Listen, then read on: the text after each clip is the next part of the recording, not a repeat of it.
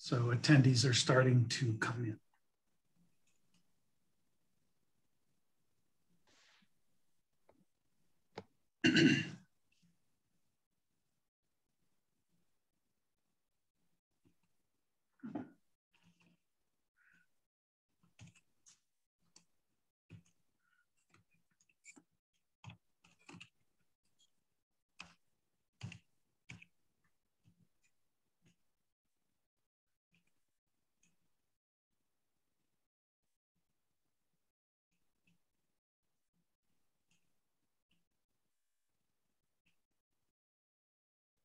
We'll welcome everybody who's just getting logged on. Hopefully you can hear us.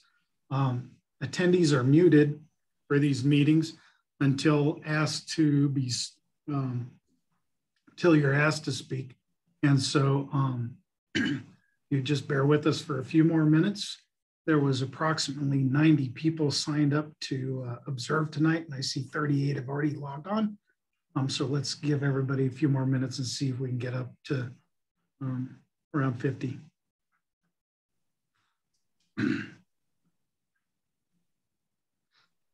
If you have a question at this point, I see that Rutilio Martinez is raising their hand. You could write a question in the question and answer thing. The raise hand function will be used when we go to the public comment section of the meeting.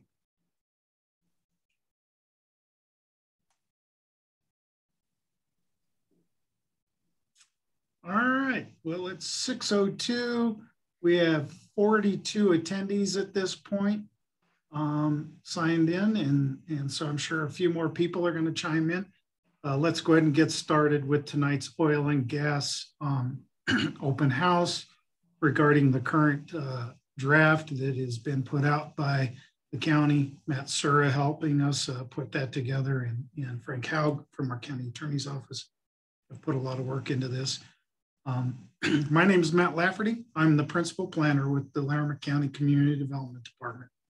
And my role here is generally long-range planning activities, code rewrites, code amendments, things like that. And that's why we're working on this project, is to update where we are with our code on that. There's several other panelists that are joined me tonight, and I'm going to ask each one of them real briefly just to introduce who they are and how they're affiliated with this project. So having done that, I'm going to start top left of my screen. And Jen Cram, would you please introduce yourself?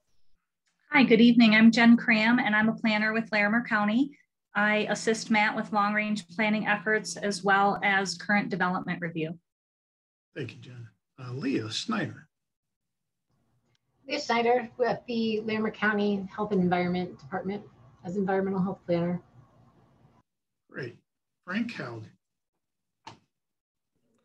I'm Frank Haug from the county attorney's office. Good. Leslie Ellis.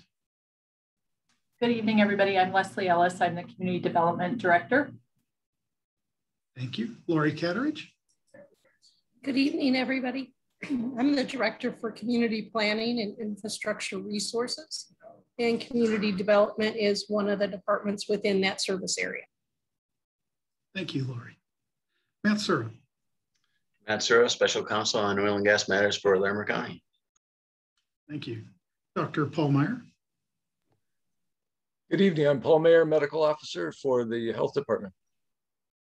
Very good. So these are our panelists tonight, people that have been working with us throughout the adoption of these regulations and the preparation of them. So the primary team has been primarily Frank Haug and Matt Sura, Leslie Ellis, and myself, but others have helped us throughout this process, depending upon their level of expertise in certain situations. Tonight's proceedings are going to be pretty simple. What we're going to do is we're going to have a brief presentation by Matt Sura, which is just to hit some really high points on some of the big changes that went on since we started this, basically things that that have changed based upon comments made in the public meetings that we've had so far. Just highlight those. And then we're going to all be quiet and we're going to let you guys suggest changes or make suggestions on what could be done to improve those things. We would hope that your comments would be geared around as much as possible around specific items. Change this to read this way or fix this to include certain language. But we certainly understand that people may have other comments that they want to do. So given the number of people that signed up tonight, we're going to limit everybody's comments to 3 minutes. We ask that you keep your comments focused, and then at about 30 seconds left, I'll let you know that you have 30 seconds left, and you just wrap up. And if you get down to the last few minutes, if it doesn't sound like you're wrapping up, we will cut you off because we got to stay on track tonight. So I'm not trying to be rude by doing that at any time. So that's kind of the game plan for tonight. What will end up happening is if on the lower part of your screen, if you float your cursor down there, you'll see that you have some things that you can do. There's a question and answer section, which you can write stuff in there. We may or may not get a chance to answer any of those questions. If we can, we will. If not, we'll document them and try to respond to them at a later date. There's also a place called Raise Hand. If during this process you want to speak, when the time comes, just click the Raise Hand button. It will tell me who's in, comes up in what order, and then that's the order we will take people making their comments. So with that, I'm going to be quiet. I'm going to turn it over to Matt Surr, our legal counsel consultant, and let him give us a brief presentation on tonight's activities. Matt? Thanks, Matt. I suppose you can see my screen at this point. Great. All right. Well, good evening, everyone. This is our last open house, June 15th. Just to give you a quick rundown as to the way that we expect the schedule to run for the duration of this code amendment process. July 21st is going to be a planning commission hearing, and July 26th is going to be the Board of County Commissioners hearing. Just a quick outline of the presentation today. I'm just going to give you a quick rundown of the changes that were made since we last visited during a workshop, and then we're going to get to public comments. So the majority of the time is going to be public comments tonight. The special review process is still the way that we're framing this oil and gas amendment. That's the way that it is in current regulations, and we haven't changed that. This is the review criteria that is required right now for any oil and gas application or any special review application under 6.4.2. However, we've looked at taking public comment and guidance from the Board of County Commissioners.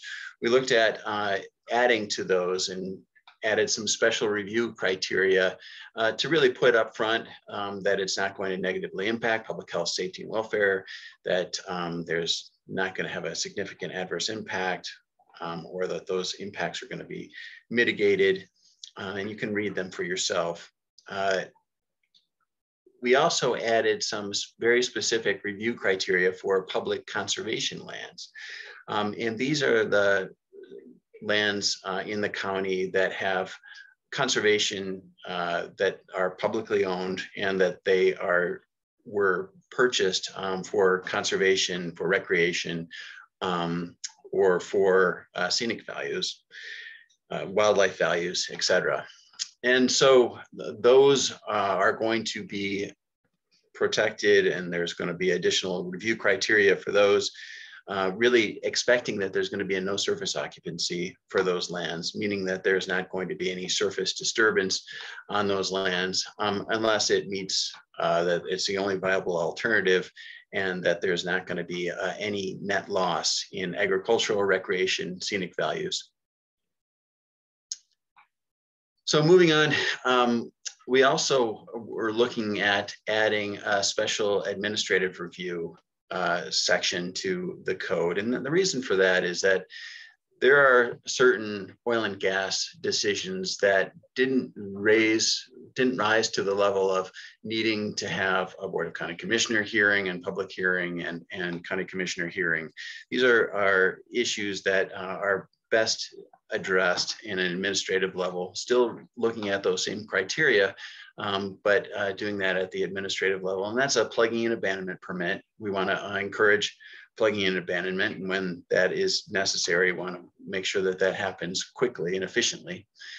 Looking at a seismic survey operations permit, this is typically done through a requirement for a permit that they are accessing public roads and ensuring that that's done in a way that's not harmful. And certainly more than anything, it's noticing the public as to what's going on, because there should be, so long as those trucks don't come anywhere near public facilities and water wells, those it can be done safely. And that seismic survey is a necessary part of oil and gas development.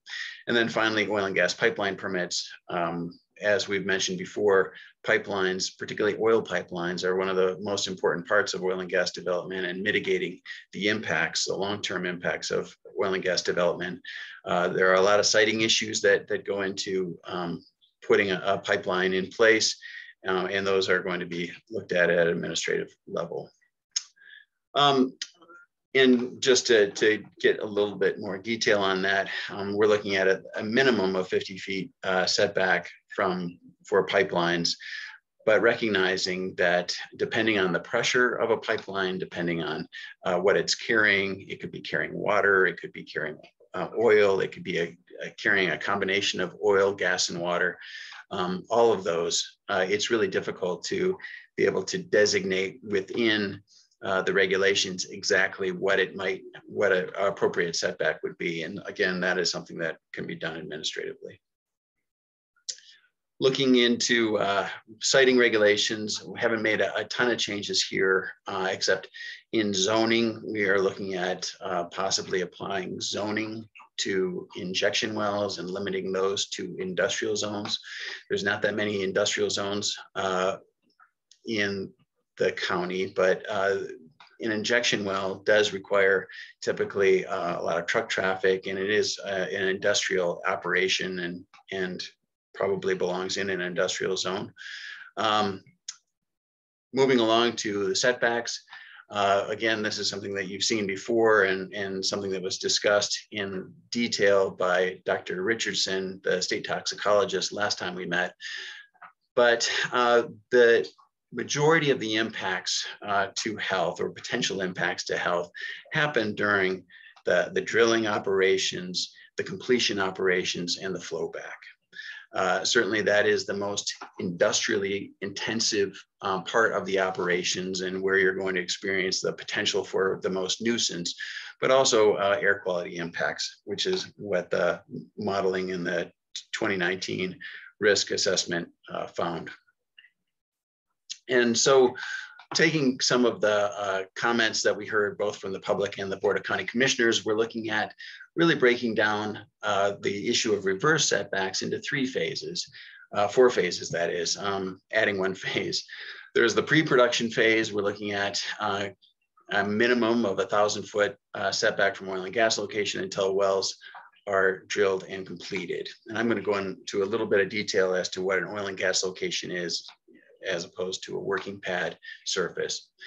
Early production phase, a minimum of 1,000 feet from the working pad surface for 2 years after production. And the reason for that is that a majority of the production that occurs during an oil and gas operation is in the first 2 years. And wanting to make sure that we capture that the most pressure that the oil and gas operation is going to experience is during that first 2 years, and making sure that the operations are working as expected. That is going to, that additional assurance during that time and that additional setback, I think is appropriate. So there's an opportunity for surface owners to waive this requirement, but there are non-waivable requirements as well, including noticing in any plats, and that there wasn't going to be, if they do waive because they want to start building, there's not going to be a certificate of occupancy allowed for those buildings unless at the discretion of the director, the planning director. And finally, moving into production phase, This is 2 years after the oil and gas well has been established. It's running. We're looking at a 200-foot setback from an oil and gas production facility without wells. 1 to 2 wells is 200 feet. And again, you can read the 3 to 24 is 350 and 25 or more wells is 500. And the reason for that, well, just wanted to give you quickly, this is a working pad. This is an oil and gas location. The entirety of this square is where the drilling and completion operations are. And the Colorado Gas Conservation Commission, and now in this code, really look at an oil and gas location as everything that is disturbed by an oil and gas drilling operation and where that drilling is occurring. And then the working pad surfaces after the drilling has occurred and it is into production, that pad is supposed to shrink, and the interim reclamation is going to take care of all of this area here, the working pad surface, and it's going to shrink probably in half or even less. This is an example of a 13-acre pad that is going to shrink down to about 4 acres once it goes into production. Again, this working pad surface is in white. And a 350-foot setback from this would look like that. So why do we have variations? And this is a question that we've received a lot from the public. It's really twofold. One is the industrial nature. A big industrial area such as this isn't compatible really with residential use. It's just a different type of use. And there's also real practical considerations that you know, a location like this that has 12 wells is going to have more activity. It's just going to be more industrial in nature than, say, a single well pad like this, one of the historic wells out there that, and this is, you know, very typical of a gas well. And, you know, there is also the potential to pollute is based on the amount of production. The location that you see here with 12 wells is going to have much more capacity to pollute, ability to pollute, because it's going to be producing more than a location like this. You're also looking at, in this case of 12 wells, you're looking at if there is a need to do any maintenance on those oil and gas locations. That maintenance activity might take you know, several days as opposed to several hours in a smaller location. And finally, moving into the post-production phase, the Colorado Gas Conservation Commission recently did this literature review and found that plugged wells generally have negligible or near zero emissions. And that is certainly the case in Colorado. There are less than a handful, 3 that current Colorado Gas Conservation Commission staff are aware of, where they have had problems with a plugged and abandoned well once it has been plugged and abandoned, and none of those were plugged and abandoned according to the most recent requirements that were adopted in 2018. And that's so 3 cases of potentially problems with plugging and abandonment out of roughly 40,000 wells that have been plugged and abandoned in the state of Colorado. It's much less than 1%. So looking at the post-production phase, we are recognizing in this that we want to make sure that they're plugged and abandoned according to 2018 standards, or that plugging and abandonment has happened and has occurred as it should have, and that there's no potential to emit from that oil and gas location. And so we are still maintaining a 200-foot setback unless the landowner asks for an alternative compliance buffer, in which case that landowner has to prove through scientific testing that there's not any water contamination, and then there's not any soil contamination of methane coming through this, the wellbore. We finally have added fines and penalties schedule, looking at various amounts of fines between $300 and $1,000 for each separate day of violation, and looking at a number of factors that are partially listed here as to what would be the appropriate fine. And that is going to conclude my presentation. Awesome. Thank you, Matt. That was great. I think now what we're going to do is we're going to move into the second phase of tonight's meeting, and this is where we're going to allow everybody to make public comment and give us your thoughts and whatnot. But before we do, a couple of things that I would like to share with you before we move into that. So I'm going to share my screen real briefly.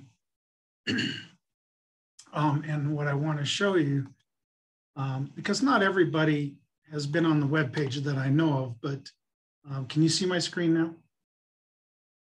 Thank you. This is our webpage at larimer.org/planning, as you can see up here in the top left corner. When you type that in and go do a Google search, you're going to come to this page. A couple things I want you to note on this page. At the very top here, there are a series of dates, and those dates will continue to change. Those are our future public hearing dates for the Planning Commission, the Board of County Commissioners, and other boards. And so the upcoming meetings in July for the oil and gas meetings will show up here as they come up. These are not necessarily going to be virtual meetings. They're probably going to be in-person meetings. And so I'm not sure that we'll have a virtual sign up, but we'll keep you informed on that as best we can. As you page down, there's 3 boxes here. The middle one, land use code amendments, is the box that you're going to want to click on. If you click on that, it's going to take you to a new screen. And these are our land use code amendments that are currently going on in the Community Development Department. You can see here, we've got a lot of activities going on. One of those is oil and gas regulations. It started in February. We're working through July. These are the anticipated hearing dates for the Planning Commission and the Board of County Commissioners. And this is just a general overview page. Down towards the bottom of the page, you'll see specific items that we're working on. And of course, oil and gas. If you click on that, you can come in and you can see that we have a page here that shows the outline of the project, how we've been moving through it. It provides some information up here. For instance, the current public draft version of the regulations as we currently have them ready is right here. You can look at them. This is a redlined version. So there's going to be places where we're eliminating text and where we're going to adding text, and that will be outlined in red. If it gets hard to read that, you can always go down to this other one that says clean version, and it won't have those red lines in it. It'll look like just regular text without all the strike throughs and whatnot. Article 2.94 is also a part of the code that's getting changed because it deals with setbacks, reverse setbacks, and some of those types of things. So you'll want to look at that.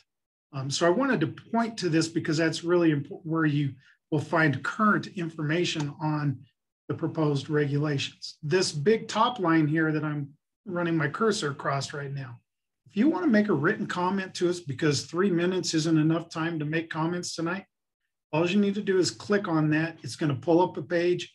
You can make public comment right there. It'll probably limit how much you can make a comment. And so if your comments get rather lengthy, what you'll want to do is you'll just want to pipe me an email at mlafferty@larimer.org. Send me an email. I'll make sure that it gets to the team as well as ultimately gets put in the packet to the Planning Commission and the Board of County Commissioners. According to this timeline, any comments that we received before this end date of this review of the current draft, the consolidated public draft, which will end on June 28th. Anything that's received up to that point, we will read them and we will take into consideration what is said, and they may influence changes in this draft that's going to come out on July 9th. That's not to say that you make a comment that absolutely means the code's going to change. That just means that we'll consider it.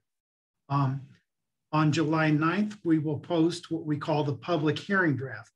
This public hearing draft will be the draft that our Planning Commission is presented with from what we're going to do. And included in that will be all the comments we received from everybody and any additional information that we think is necessary for the Planning Commission to see. And so there will be a time gap in here in which you can prepare your comments that you can make in person at the July 21st meeting to the Planning Commission. So you can show up and say, hey, I object to the regulations from this area or this point, but for the rest of it, I like it. You can make specific comments there, and the Planning Commission will weigh that in their testimony that night and make a decision about that. And then again, on July 26th, we'll have a similar hearing with the Board of County Commissioners, and that should be about the time we seek adoption. So just wanted to point out this information. This is all here for you to look at. There's other supplemental information you can see down here, the bottom of the page. There's a whole variety of things that you can do. If you missed a meeting and you want to go back and look at them, we've got work session videos from the work sessions with our Planning Commission and BCC. We have public outreach videos from meeting with all of you. If you want to go back and review any of those, they're there for you to see. So I wanted to share that information. I wanted you to know there's a variety of ways to make comments to us. You can drop off your written comments if you think that's necessary. That's great. We want you to make very specific comments that are very organized towards what we're wanting to do. And we want to hear what y'all have to say before we get the final draft submitted to the Planning Commission. So thanks for hearing me out on that. And with that, I'm going to ask if there's anyone, I'm going to go to the top of my page, that wants to speak. Please feel free to raise your hand and we will unmute you and you'll be able to speak. I'm going to start with Rutilio Martinez. You are now allowed to speak, followed by Ray Martinez and then Deb Bajor. Okay, I thank you for this opportunity and for your valuable work. My name is Rutilio Martinez. I'm a PhD in economics from Vanderbilt University. I'm a retired professor of quantitative methods from the University of Northern Colorado, where I taught for 26 years. According to the San Luis branch of the Federal Reserve Bank, at the national level, the oil and gas industry generated 197,000 jobs in 2014. That was the maximum number of jobs generated by this industry in the last 26 years.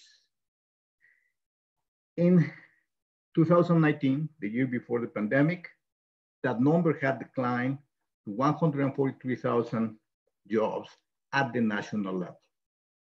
By 2020, the job had continued to decline and stood at 136,000. These numbers imply that Colorado cannot be, Colorado's oil and gas industry cannot be a major employer in the state. Since Colorado's oil industry generates 4-5% of the output of the oil industry in the entire country. Now, the Bureau of Labor Statistics has figures that support this perspective. According to this bureau, the sector denominated mining and logging, which includes all extraction activities, generated 19,200 jobs in 2020. That means oil and gas had to have generated a lot less than 19,000 jobs. This is to say that Colorado Oil and Gas could not have employed more than 0.5% of Colorado's labor force. Now, the marginal contribution of oil and gas to employment in Colorado, oil and gas extraction, will continue for at least 3 facts. First, the Institute for Energy Economics and Financial Analysis has reported that the fracking industry is loaded with $46 billion in debt. Second, the same institution has reported the fracking industry has yet to produce positive cash flows. And third, of the 10 largest economic sectors of the economy of Colorado, oil and gas extraction is the smallest one. so cannot be that important. Therefore, it will be a serious mistake to consider the regulations that protect the health of Coloradans as more important. Consider these regulations as not as, okay. Well, these figures say that the generation of jobs is not that important. The laws that protect the jobs, the laws that protect health are far more important. Thank you. Thank you, Mr. Martinez. We appreciate your comments.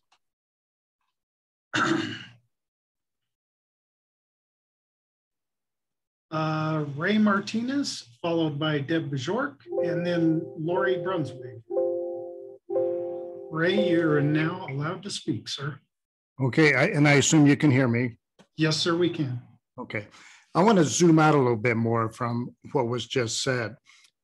This industry of the oil and gas industry really has a trickle-down effect of about a $60 to $80 billion industry in Colorado.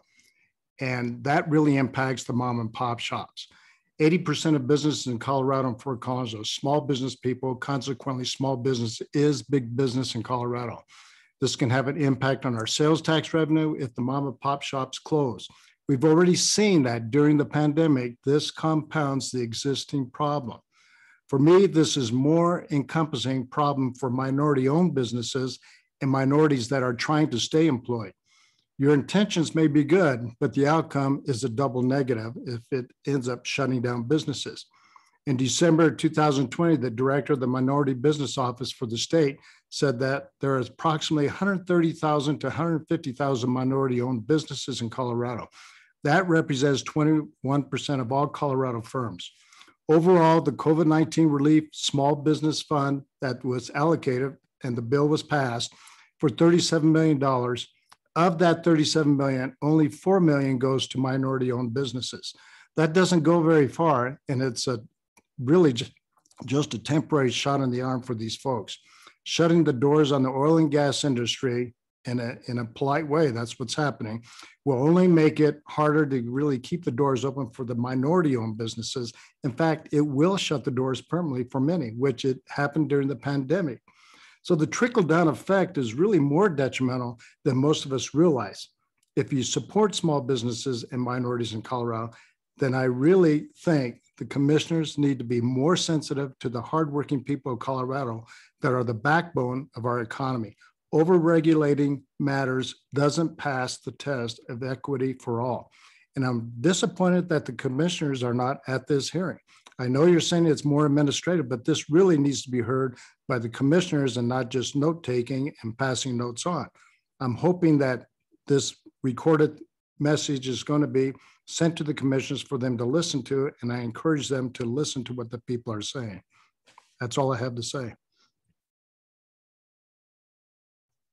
Thank you, Mr. Martinez. And just for your edification, Commissioner Shattuck McNally is on. I haven't seen the other two at this point, but they'll probably log on a little later in the process. And these are recorded, so we do pass this information on to our board.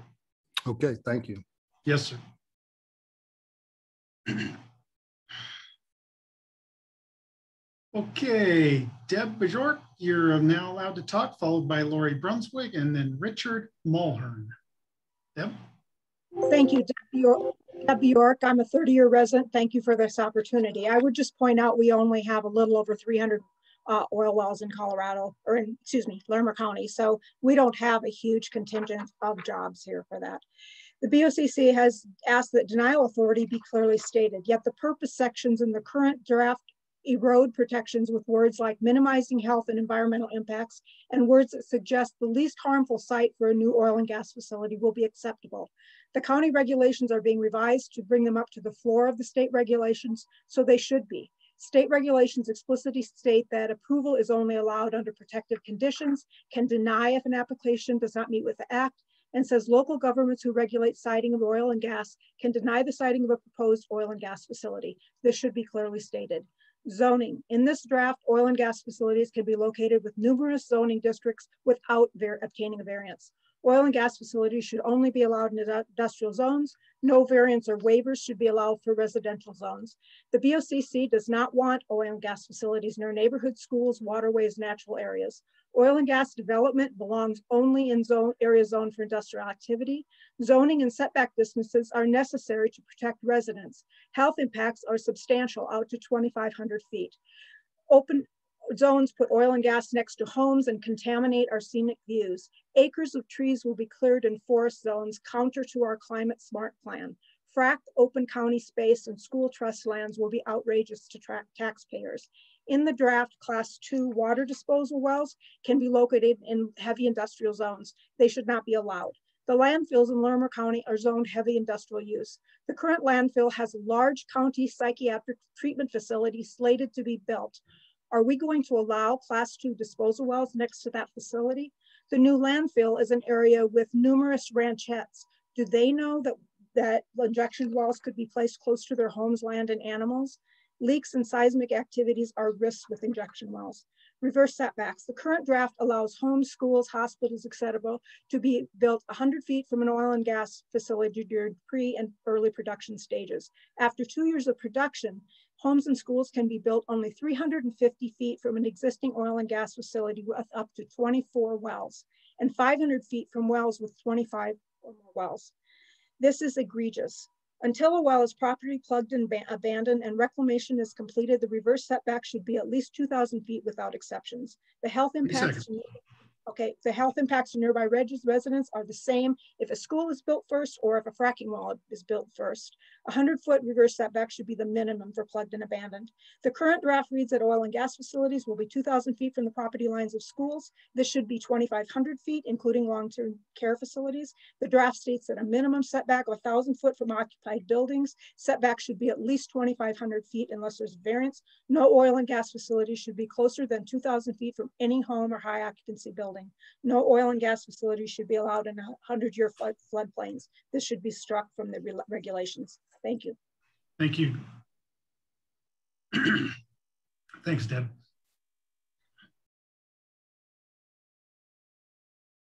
Okay, Lori Brunswick, followed by Richard Mulhern, and then Karen Artell, and then Matt Bunker. Lori, your floor is yours. Can you hear me now? Yes, ma'am. Thank you. My name is Lori Brunswick, and I've lived in Larimer County since 1980. And I can't even believe it's been 41 years. So I really appreciate so much of your time that you've worked on this, and it's improving, and I really appreciate that. But over this period of a couple months, I've talked to the commissioners, one about disproportionately impacted communities. I wonder, is there anything in your regulations that even mention that? I don't know. Ray Martinez, you know, he decided to grace our presence here with his comments about minorities and how they be impacted without oil and gas.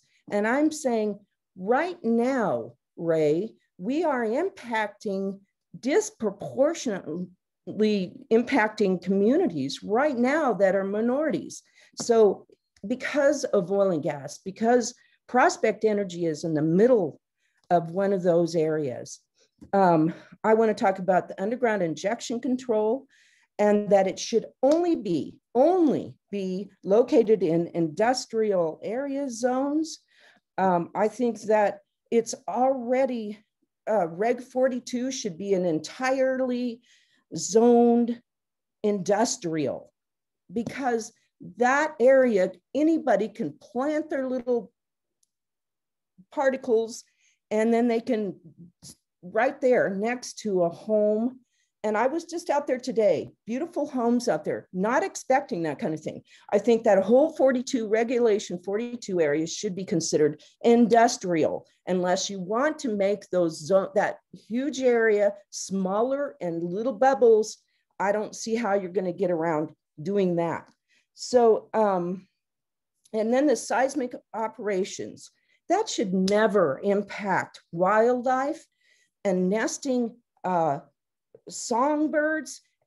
Golden and bald eagles live out there where Wellington waterworks is, that's all protected areas per COGCC website mapping. If you look out there, it's all there.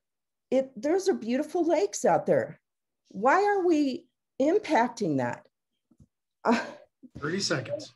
Okay, if seismic activity bothers birds, they will fly away and they're not going to nest. We're going to lose our large pockets of burrowing owls that live out there. And there's also bald and golden eagles out there that we need to make sure they are protected.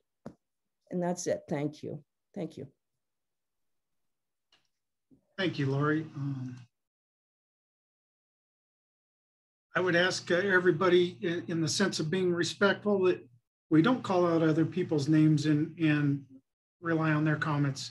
Respect everybody's comments. Everybody has an opinion, so let's not call each other out on this. Richard Mulhern, you're allowed to speak. Karen Artell is on deck, and then Matt Blanco. Hi, my name is Richard Mulhern. I live at 131 Stanley Circle Drive in Estes Park, Colorado. I've been an independent businessman here. I have 4 vacation rentals. SB 181, which passed in 2019, created the Colorado Oil and Gas Conservation Commission, which focused on public health rights while completely neglecting personal property rights. My concern for the restrictions that you're putting is the liability that may be set on me as a Larimer County resident. And this is due to the court ruling of Nick versus Township of Scott in October 2018, which basically allows mineral right owners to recover property values of which they have been deprived. And this is due to the violation of the Fifth Amendment taking clause. And in the Fifth Amendment, it says, a citizen shall not be deprived of life, liberty, and property without due process of the law, nor shall private property be taken for public use without just compensation. And what this basically did was overturn Williamson County versus Hamilton Bank, which basically required property owners to exhaust state courts remedies before taking a federal taking clause to a federal court. When Chief Justice gave his opinion, he said the likelihood that a plaintiff would bring a state court claim, lose, and therefore be precluded from bringing a claim in a federal court is what he was concerned about. So basically, mineral rights can be a person that owns mineral rights can avert the state courts and go directly to federal court, which costs a lot of money. But the reason I bring this all up is that I am a mineral rights owner, not in Larimer County, but in Weld County. And for many years, we were given offers to buy the mineral rights for about $1,200 an acre. Maybe got as high as 15, and then I didn't hear anything for many years. And then I started getting weekly calls to buy our mineral rights after just in the last 5 months. When I spoke at the May 18th meeting, I had received an offer for $4,800 an acre, which seemed amazing to me. And then yesterday, I got an offer for $6,000 per acre. And this is interesting to me. It seems like people who would not be buying mineral rights, but I found out these are investors that are speculating. And they may be speculating on this, taking this to court and using this taking clause, taking it to federal court. And then all of a sudden we would be liable, not only because we're putting extra restrictions beyond what the state is putting. And so, you know, with all that being said, I want to just warn us that we need to be careful of being pulled into a lawsuit. And I am going to call out a name. I'm going to call out Jody Shattuck McNally for being here. I appreciate you putting that on there. I met with Senator Rob Woodward on Friday with a group of people. He sat there and listened to our concerns. And I appreciate you being here and listening to our concerns. Thank you very much. Thank you, Richard.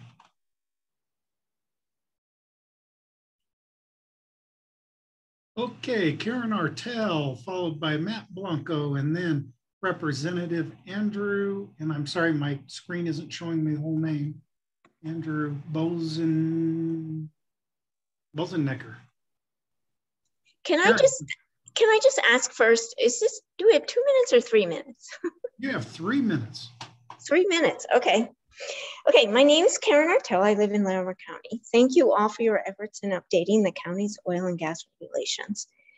I'm going to go through just sections quickly because of the time limit, so forgive me for that. So, notice to home buyers must include current oil and gas facilities, the location of permitted but not yet built or drilled oil and gas locations, shut-in and temporarily abandoned wells, flow lines, gathering lines, and pipelines.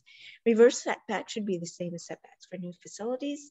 Reverse setbacks from plugged and abandoned wells must be able to accommodate potential future repair or repeat plugging. For air quality, stopping high frequency or continuous emissions monitoring at 2 years after the last well has entered production without a more robust leak and detection repair program exposes county residents to health risks of pollution in the surrounding area, higher pollution levels during wintertime inversions, and high ozone days during the summer. Emissions from tanks and pipelines must also be accounted for. Leak detection and repair should be conducted more frequently than annually. And I agree that only modern leak detection technologies and equipment be used. Transparency. I agree that notifications to surrounding areas of oil and gas activity should be provided, but really all notifications should be available to the public from both the COGCC and the operator by posting on a county hosted website with opt-in email or text messaging. Boulder air is an important piece of the puzzle for improving air quality, since air emissions data is posted in real time online for public access at any time.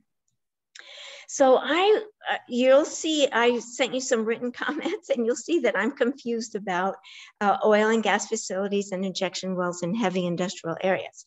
I looked at the county's land use code adopted in March, and it looked like, according to the county code, that heavy industrial areas are part of urban zoning districts, and urban zoning districts do include residential housing.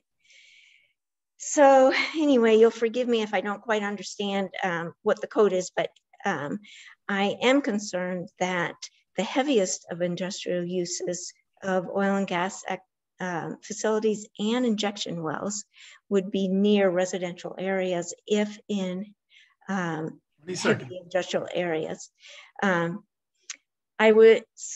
So that's a concern I have. And I also think that new injection wells should be banned from Larimer County. And please see my written comments for more detail. Thank you. Thank you, Ms. Artell.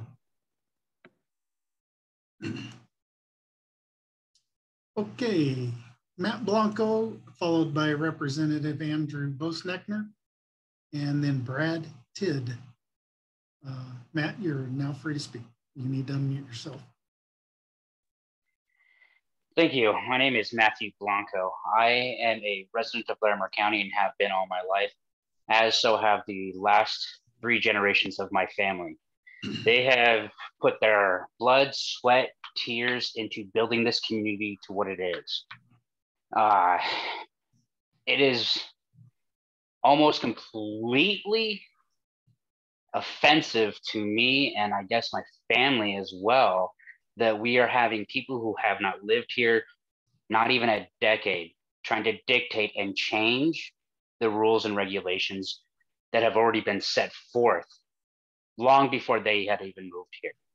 Not even 10 years ago is, I think, what I guessed, what I've pictured on a few of the last meetings that I have attended, is I think 15 was the most, and that was one person that is against these regulations. And I find that completely offensive as a 4th generation resident who lives, works, and raises children here as well. So the 5th generation of my family is now here. Oil and gas companies at this moment they do meet and exceed the current regulations as they are set forth. I believe it was brought up before that this has, the regulations have been amended back 2 years ago, if not even a year ago. And so now we're redoing it again. Was it not planned for future future drilling and injection sites? Was that not part of the plan there? I don't know. I wasn't attending of those. To the fact of those saying that it affects everybody around you, I would like to point out Gutterson Ranch in Weld County, a rather large working ranch out there, is where a lot of our beef comes from that we all love so much, that Colorado beef. And it has many wells and working production pads on it. I believe none of us have gotten sick from any of that. So health benefits or health regulations on that particular example is not necessarily needed, far more than what they already are currently. Now, something that got brought up previously was transitional job placement. I would like to see anything, if that is going to be something that happens, because as an oil and gas worker, I am an X-ray technician that inspects welds before they even go into production. Who would be paying for this? And where would it be available? Is it going to be at the cost of the county? So more of my tax dollars that I'm not making for being jobless is going to go to this? I would like to see something more on that. Thank you for your comments, Matt. Yes.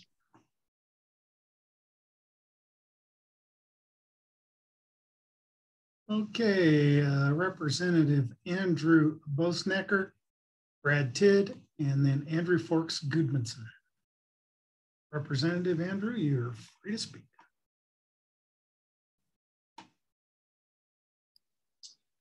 Thank you, Matt, and good evening. My name is Andrew Basenecker, and I serve as the state representative for House District 53, representing the west half of Fort Collins in the state legislature.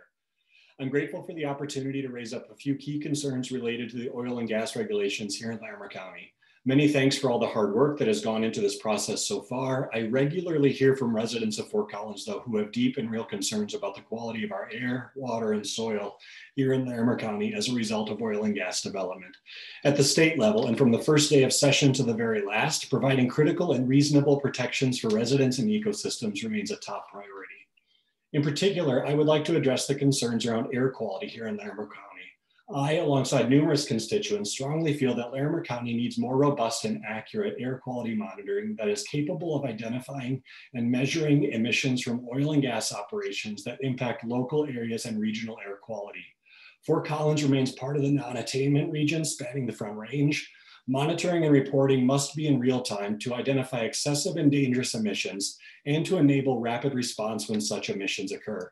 The county has a critical role to play in protecting the health and well-being of its residents, which is why, in addition to continuous monitoring that is paid for by industry and conducted by an independent third-party expert, the county should also be empowered to investigate possible violations and complaints quickly. And if a violation has occurred, take enforcement actions, including a penalty sufficient to deter future violations. An additional concern I would like to address is related to setbacks.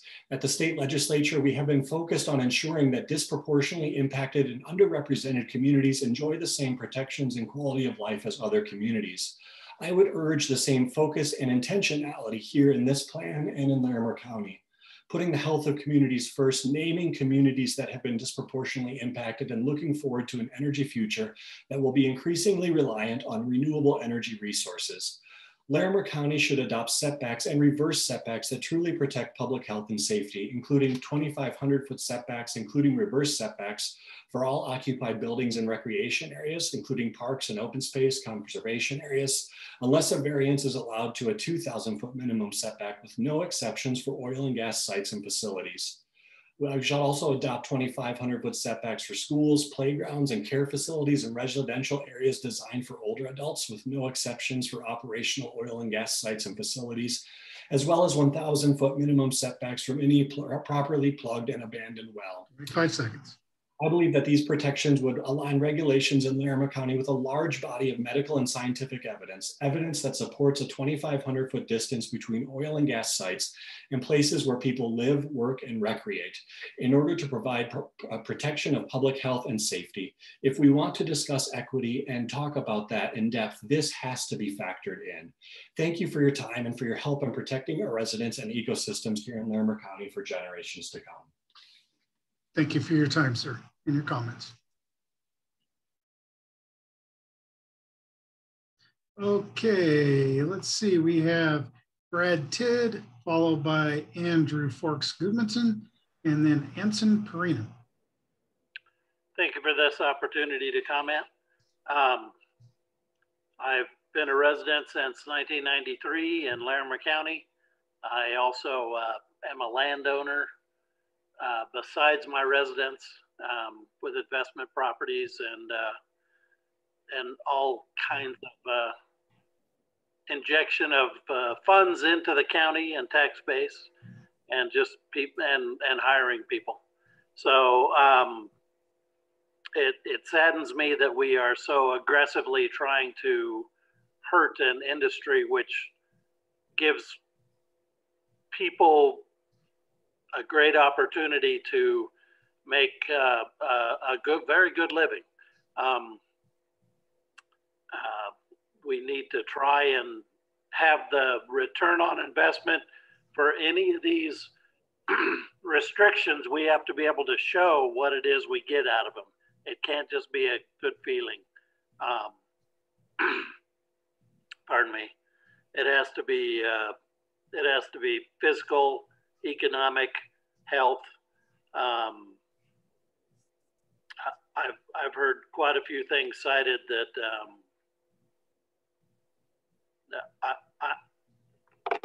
I'm dubious on. I know that there are a great many jobs that account for this, and you know, the taking of mineral rights, the use of mineral rights, the use of land is something we don't want to do. I have a personal friend who became a multimillionaire when LAX put in a third runway and went over people's houses, and he had a class action lawsuit for the taking of their property value, although they never actually took anything directly from people. This could be just like that and could cost Larimer County hundreds of millions, quite literally. So I really wouldn't want us to get into that. If we match the state on regulations, that seems quite reasonable. If we exceed them, that does not seem reasonable.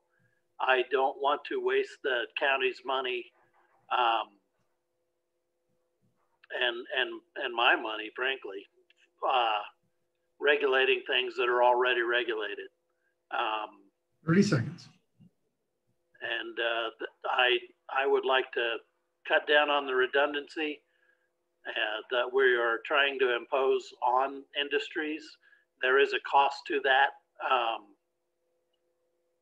Costs to businesses are always passed on, and we need to avoid that. Thank you for your time. Thank you, sir.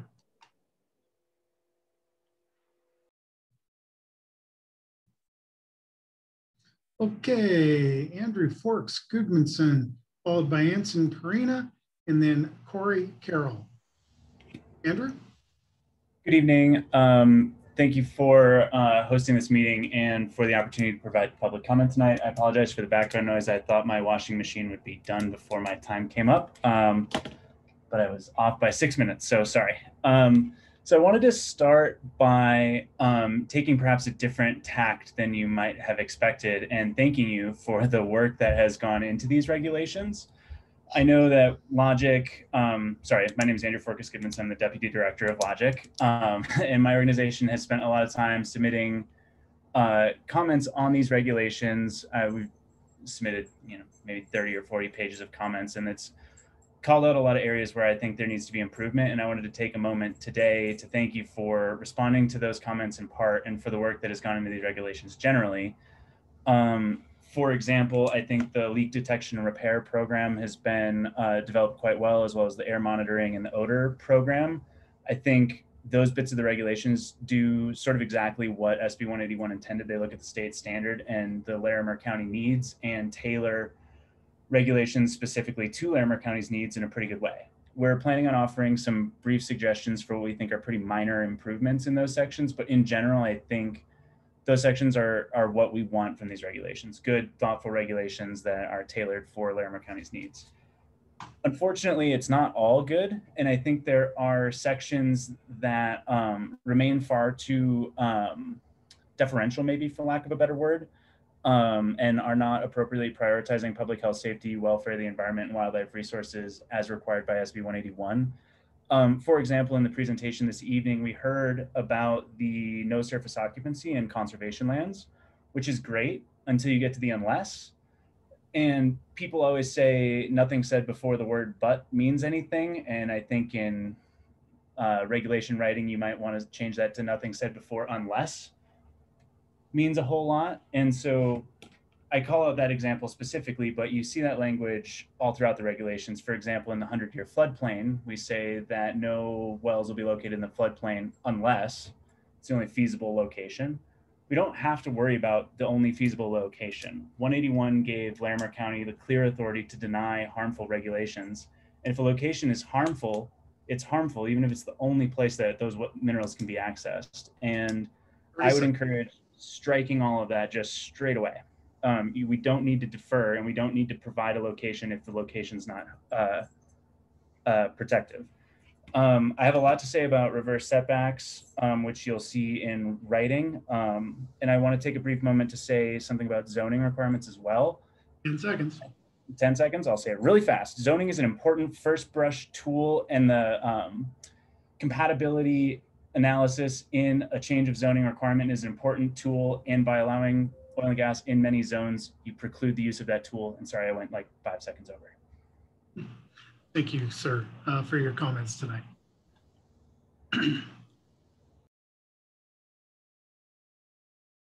Okay, Anson Perina, Corey Carroll, and then Rick Casey. Anson, you can unmute yourself. Now you are. Am I on? Yeah. Yes, sir, you are. Okay. My name is Anson Perina. I've lived in Larimer County for over 50 years.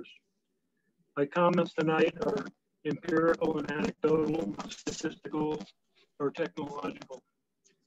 I used to be a logger and sawmiller. In the late 80s, I was on the committee to rewrite the Forest Service plan for the Arapahoe Roosevelt Forest.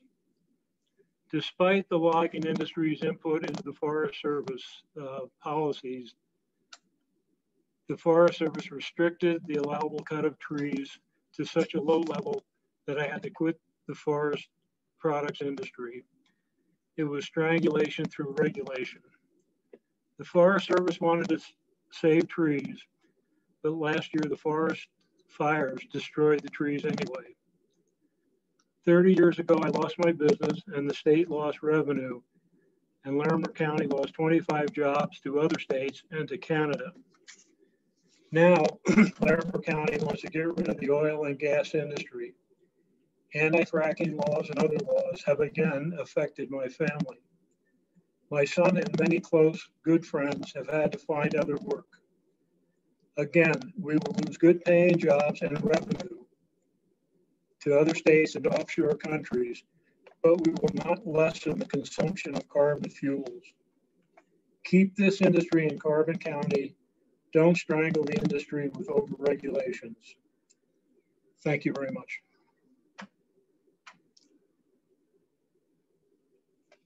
Thank you, sir.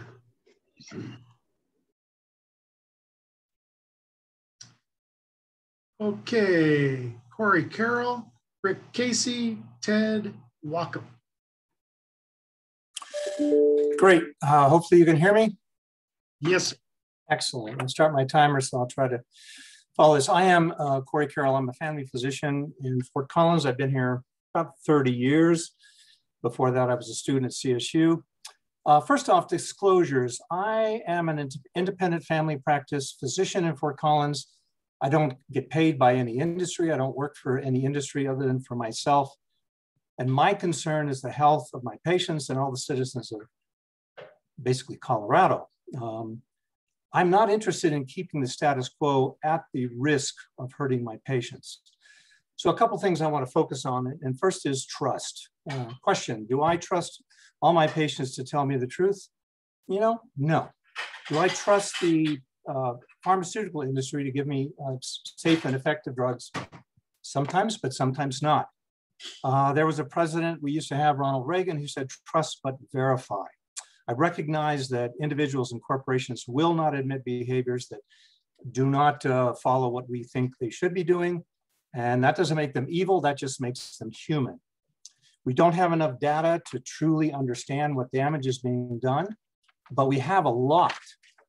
I was at the Larimer County Board of Commissioners meeting this morning. There was video shown from flare cameras from a storage facility about a quarter mile, that is 1,640 feet from a patient of mine.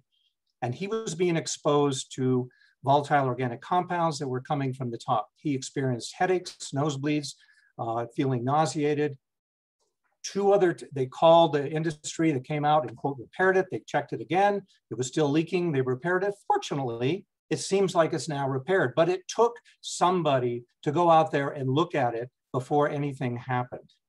So we need to have this information. I also introduced the 7th compendium of scientific and medical and media findings that is talking in the framework of medical peer-reviewed data of damage. We're talking congenital malformations, damages to people with asthma, heart disease.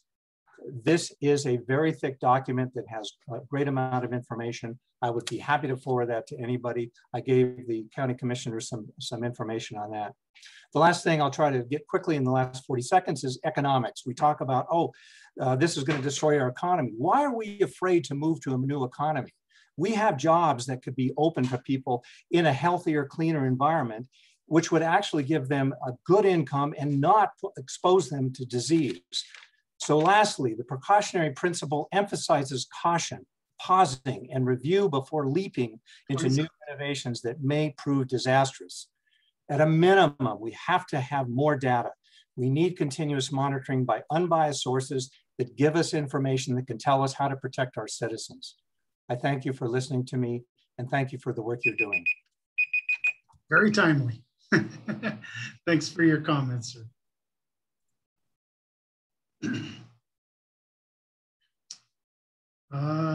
Rick Casey, Ted Walkup, and Nancy York. Rick, you are now free to speak. Okay, great. Can you hear me okay? Yes, sir, we can. All right. Well, good evening, and thank you for letting me speak tonight. I am Rick Casey, a Fort Collins resident since 2018, and I've been a Colorado resident since 1981. I've taught environmental economics at Front Range Community College for over 10 years, and I've been involved in environmental activism in the Front Range since 2012. I'm speaking tonight on behalf of the Fort Collins Sustainability Group. The FCSG has been engaged in environmental issues with the county and the city since around 2009. The Fort Collins Sustainability Group would like to express its support for the nonprofit Larimer Alliance in their comments about the proposed oil and gas regulations for Larimer County. I believe they have forwarded those 4 pages of comments to you. We believe their research into and statements about the inadequacy of the proposed regulations should be taken seriously. Please examine carefully their detailed and pointed suggestions about air quality, water quality, health impacts, wildlife and habitat, and permanent degradation of soil and vegetation. SB 181 was intended to empower local agencies, such as the county commissioners, to enact meaningful regulations. Improving the proposed regulations by addressing the suggestions made by the Larimer Alliance will be fulfilling the intent of the law. We hope the commissioners will act accordingly. Thank you. Thank you, sir.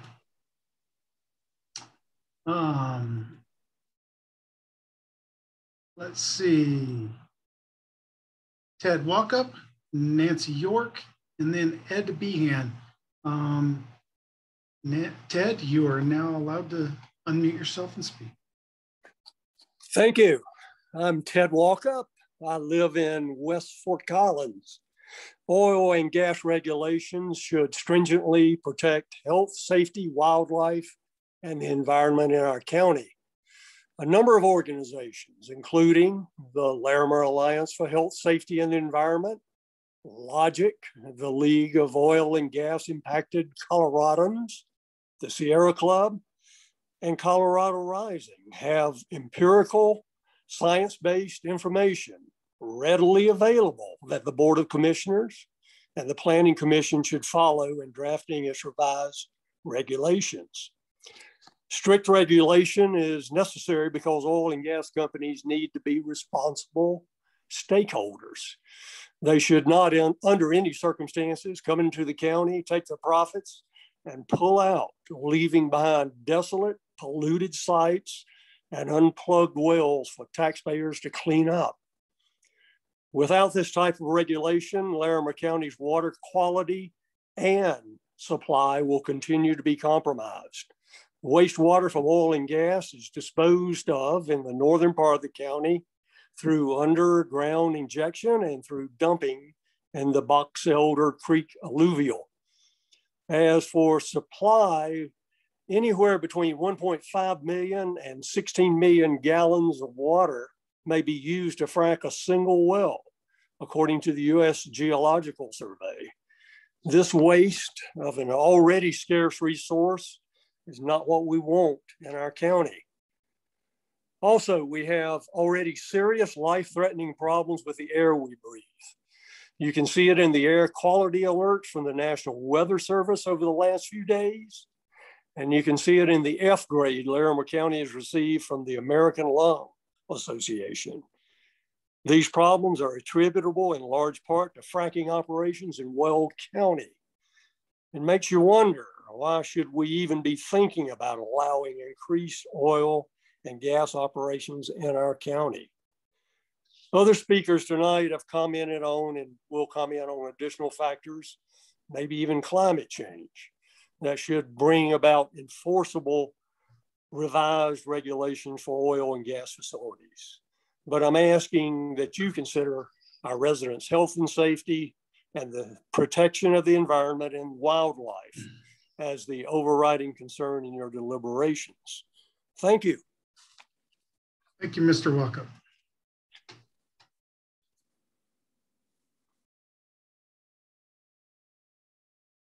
Okay, we have Nancy York, followed by Ed Behan, and then Jim Rain. Nancy, you're free to speak. Good evening. I'm so glad I could unmute. My name is Nancy York. I'm born and raised in Fort Collins. I've been here for over 80 years. I served on the Fort Collins Air Quality Advisory Board for a good number of years, and air quality is a particular issue of concern for me. Particularly the health issues related to air pollution.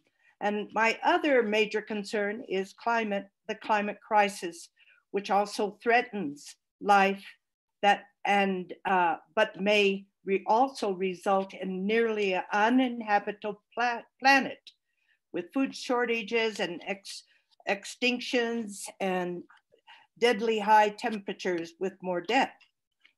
I gravitate towards any study that it talks about air quality, and a recent one, which is 2019, found that 200,000 people die in the United States as a result of air pollution. And I would be happy to send any of these studies to you.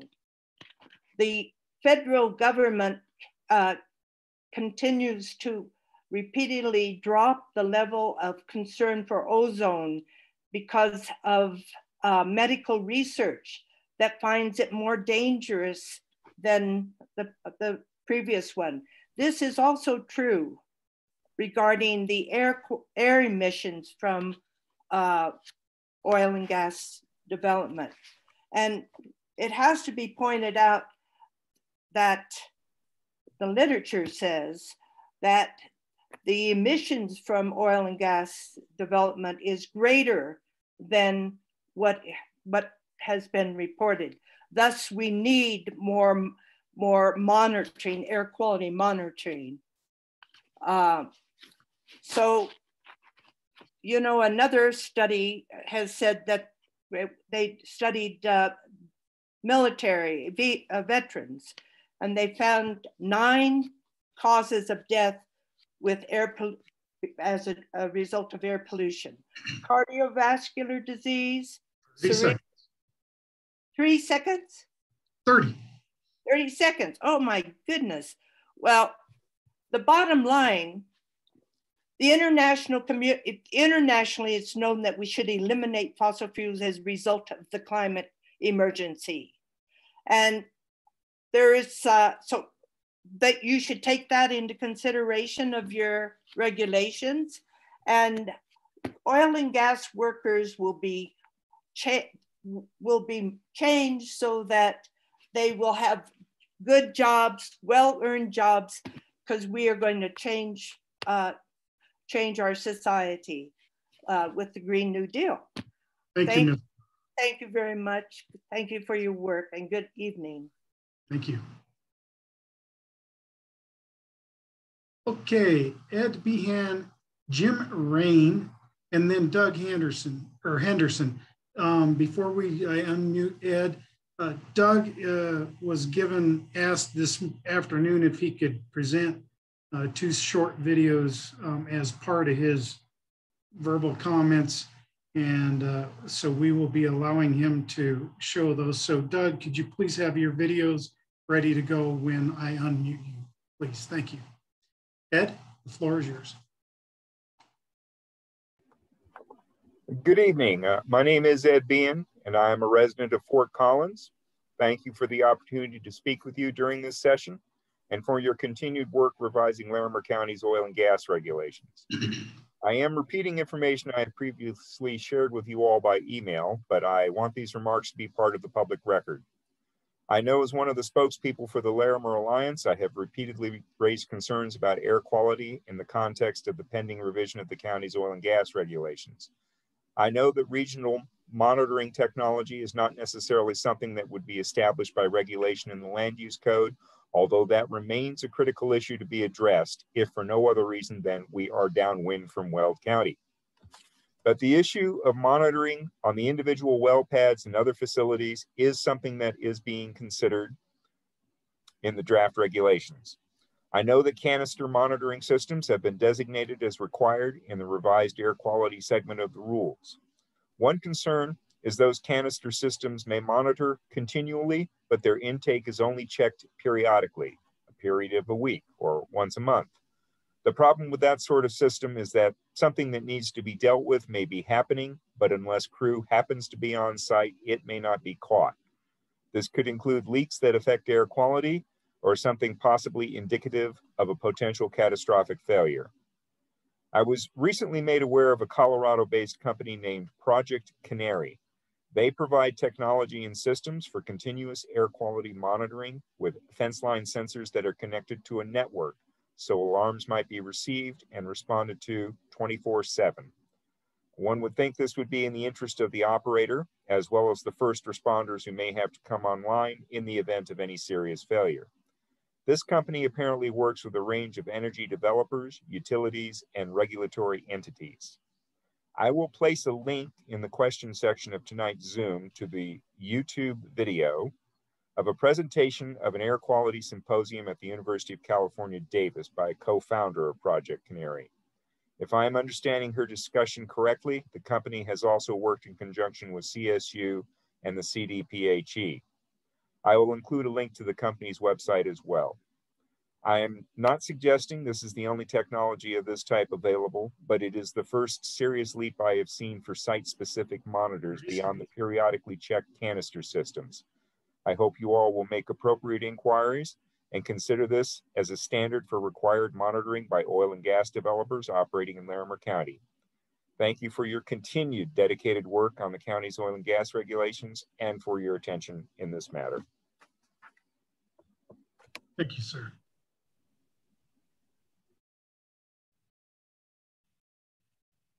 Okay, it looks like Jim Rain and then Doug Henderson, followed by Lauren Wilbur. Doug, please have your information ready in 3 minutes. Jim, you're now allowed to speak. Hello, can you hear me? Yes, sir, we can. Thank you for your time. I appreciate the ability to comment. I'm certainly not a anti-regulation person. I will start that out. I'm actually a former Larimer County resident. I lived in Larimer County for quite a long time. I'm a Colorado native. I just recently moved across the county line to Weld County along with my business. And I will tell you all, quite frankly, as a business owner, one of the reasons I moved my business across the Larimer County line into Windsor was because of these types of intrusive regulations. I'm certainly not anti-regulation, but regulation has to be reasonable. I view this as fairly unreasonable and targeting an industry. I'll point out one area of the regulation that concerns me, and that's the noise ordinance. You have a decibel level there of 50 to 55 feet as measured 25 feet from the edge of the pad site or the edge of the parcel where the activity is going on. So my question would be, how do you square that as fair? And I believe this could open up the county to lawsuits because I did a little research. I'm a 29-year financial planner, so research is my life. I'm a numbers guy. So CDOT did a noise abatement criteria test when they were looking at the light rail project that was published in 2011. It's on cdot.gov. Their noise abatement criteria is 66 dBA in land use category B, residents, motels, hotels, public meeting rooms, schools, churches, libraries, hospitals, picnic areas, playgrounds, active sports areas, and parks. They did some background traffic noise monitoring all through Fort Collins. Many of these readings were taken in 2005 and 6, and some of them were later. The Fort Collins soccer fields, where everyone sends their children to play soccer, had a measured dBA of 69 decibels. Yet you want to hold this industry to a standard of 50 decibels, measured 25 feet away. Mountain Range Shadows neighborhood. There were other Big Thompson Pond State Wildlife Area in Larimer County, measured 130 feet from the highway, was a measured background noise level of 69 decibels. So as a rational, logical person, that raises the question in my mind of why 50? When you look at, for example, on Timberline Road, routine average traffic levels are 65 to 66 decibels. There's a Primrose School at Timberline that has a playground for the children right outside of the west side of that building that's no less than 45 or 50 feet. And the background traffic noise there is 65 to 67 decibels all day long. Okay. You're going to hold this industry to a completely All right. Like I said, I'm going to cut people off. I gave you an extra 10 seconds there. Thank you, Jim. We understand that noise is your concern in the decibel ratings. We'll certainly take a solid look at that. Sorry to cut you off. Mr. Henderson, I am going to promote you really quick here just for this presentation, and then you'll be able to be muted again. So you're going to have to share both, unmute yourself and show your video. Okay. Yeah. Good evening, Matt, Leslie, and others. Before I start, so Matt, let me just ask this. Do I just push this share screen button at the bottom? Okay, good. I'm a Larimer County resident, and I want to draw attention to harmful and often illegal emissions from oil and gas facilities. These emissions happen at virtually all oil and gas facilities, causing damage to people's health, ruining our air quality, and doing grave harm to our environment and climate. But these emissions have long been denied by operators and largely ignored by officials. Why? Well, one reason is that these emissions are invisible to us. Detection requires special equipment, trained people, and money, and it just hasn't happened. Colorado expects operators to self-report and be honest about emissions, but the real honest truth is that the industry lies about its emissions. Investigators with the organization Earthworks recently documented the emissions at an oil and gas facility only a few miles northeast of Fort Collins. This facility has been leaking harmful and illegal emissions for years, harming local people, air quality, and our environment. The documentation is eye-opening. This is, let's see, hold on. How do I get this here? Here we go. So this is the video, and I'm just going to show one out of two.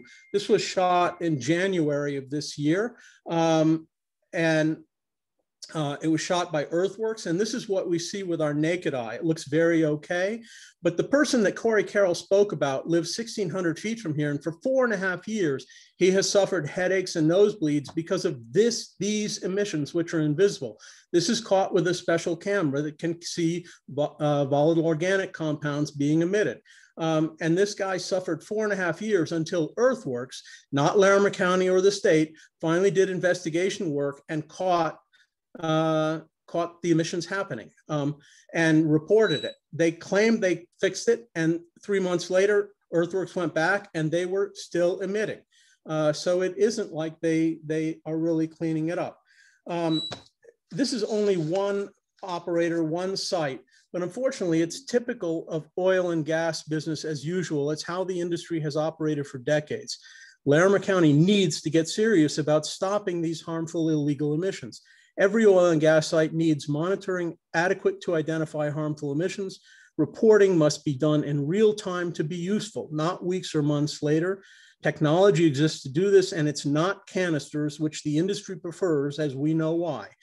Reporting also needs to be public in real time. Larimer residents and emergency responders have a right to know what is being emitted, available on a public website with alert options so that people can know when a dangerous emission occurs near them and then take precautions. 25 seconds. Thank you for your attention to this in the regulations. We look forward to it being addressed in further revisions to the draft regulations. Thank you, Doug. Could you unshare your screen, please, and then mute your video? Okay. And yeah. your Thanks, Matt. Mm-hmm. Okay, Lauren Wilbur, followed by David Austin, and then Janice Lynn. So Lauren, you are now free to speak. Yes, I had a horrible time trying to log in, so I used her address. My name is Chris Nelson. I live in Larimer County. Can you hear me? Yes, sir, we can. Okay. I find it somewhat troubling that in so much public debate, there's so much hysteria. If these emissions are so toxic and there is so many environmental hazards in Larimer County, how come there's no Superfund? How come the EPA isn't involved? How come nobody has done anything? And we're talking about all these infractions that really are not very well documented. It's humorous because we all sit in buildings and all the materials that built the buildings came from oil and gas on trucks. We're underneath the electric lights that are generated from the world's largest natural gas deposit in Weld County. I don't understand if you folks really want to go back to the Stone Age, and if you really want to go live in a cave, you're more than entitled to. But the only way that we can make energy at this point at a scale is with fossil fuel. I've worked as an electrician my entire life. I've worked in nuclear power plants and coal plants and even ethanol plants. Now, where on earth do you think all that's coming from? I mean, electricity is not a naturally occurring phenomenon, except in lightning. It takes acres and acres and acres of solar panels to charge a car. You work in a wind tower, it takes more power to make that wind tower than it'll ever produce. This whole fallacy of alternative energy just doesn't make it because it takes more energy to make the product to make energy than it does the energy it produces. And then with electricity, no matter how much energy you put in one end of the line, you've got friction and line loss all the way to the other end of the line. All the environmental people love electricity because there isn't a smokestack on the back of the car. It's just moved somewhere else. It's all shifted. I don't understand how on earth this Green New Deal is going to work when there is no alternative. The alternative energy is a declining return. There's no way you can make money out of it. So good luck. You know, I think that oil and gas has provided us more freedom and opportunity than any other energy source we've ever come upon. And nobody has another one. So I think it's important that we at some point realize what the alternative is. Go back to the cave. Please wrap up your comments. I'm done. Thank you, Matt. Thank you, sir.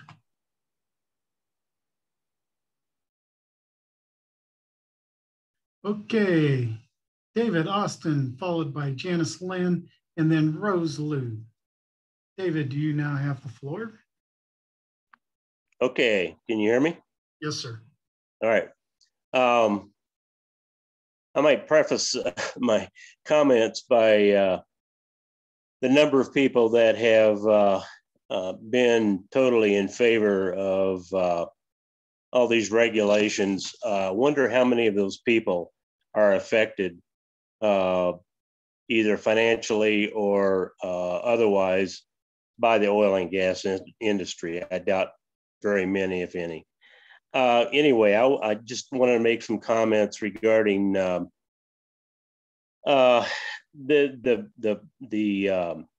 decision-making process.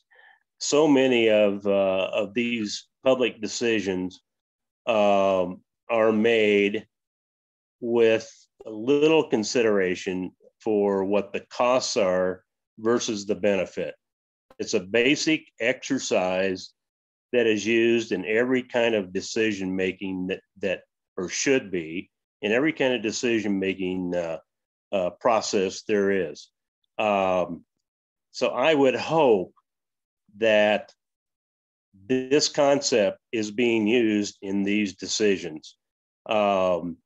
I've done quite a bit of research online, and I can find no health stats that specifically give us number of deaths, number of hospitalizations, number of illnesses, number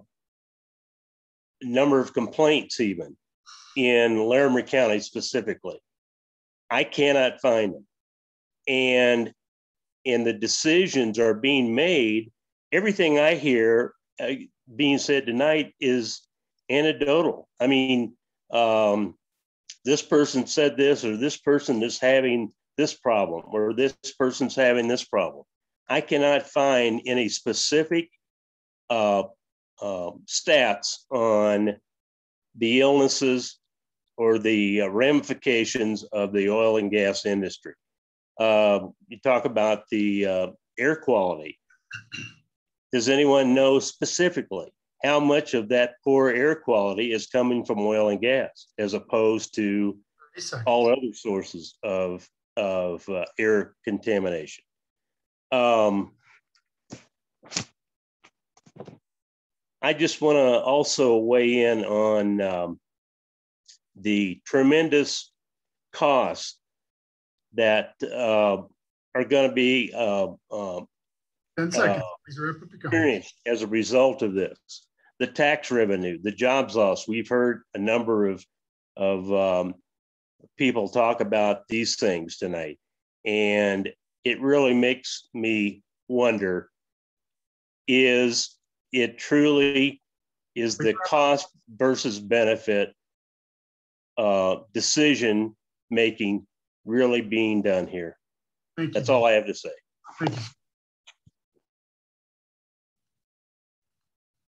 All right, Janice Lynn, Rose Liu, and Charles Kopp.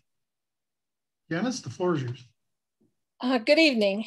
I've been a resident of Colorado since 1945 or 49, and Fort Collins since 1984. Over that time, I've seen the history of our split estate law, which goes back to English common law of the rights of a king to gold and our own gold and silver extraction booms, which had terrible consequences for the environment and health in Colorado. During the many years I've been concerned about oil and gas development here, the public has wrestled with the impacts of oil and gas extraction and have observed that public rights to a clean, healthy environment and a livable climate has been overridden by the industry. I remember that in 2001, after the US election, then President Dick Cheney convened a closed-door task force to develop US energy policy with his group of selected stakeholders, which according to Wikipedia and the Government Accounting Office were the members of the petroleum, coal, nuclear, natural gas, and electricity industry, and lobbyists. None of the meetings were open to the public and no non-federal participants were involved. So-called stakeholders did not include public or nonprofit agencies concerned with health and environment. Even access to the meeting notes was restricted during many years of litigation. And from that time, very important regulations for clean water and air that had previously been put in place until that time took a backseat to the profits of the industry, so that an imbalance was created and has existed ever since. When decision makers make the final decision on regulations for our county, I asked them to consider this history and that SB 181 was passed by our state legislature to try to protect some of the imbalance of needs we have lived with since the previous federal and state regulations were hijacked, and that even adequate monitoring, enforcement of the now existing laws and regulations have been inadequate since. I asked them to bring much needed protections to our public health and environment as SB 181 and the past imbalances call for. Thank you. Thank you. All right. Rose Liu, followed by Charles Kopp, and then Leroy Poff. Rose, you're now free to speak. Okay, thank you. As you said, my name is Rose Liu. I want to thank you all for your hard work on this issue.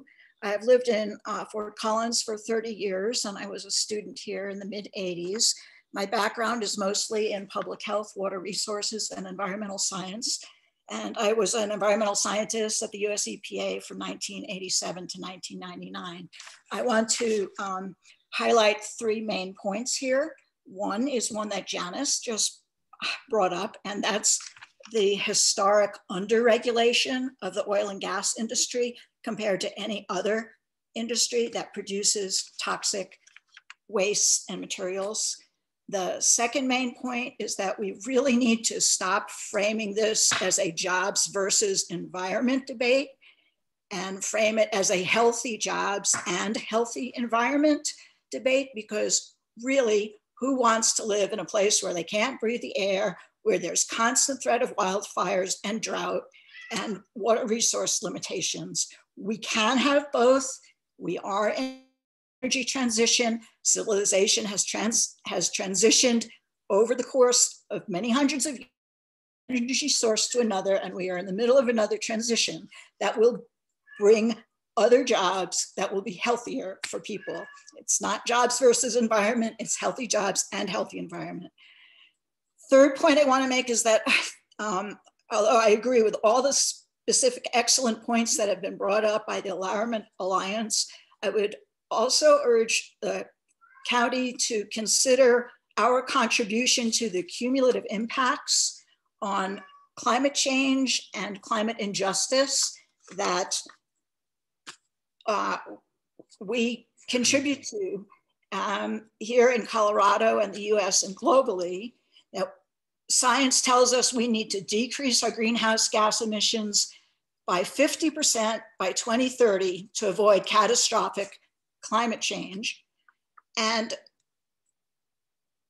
we cannot accomplish that goal, which is necessary to our survival, if we keep increasing permitting of fracking and oil and gas use. We have to instead find ways to decrease it and transition it to sustainable energy sources.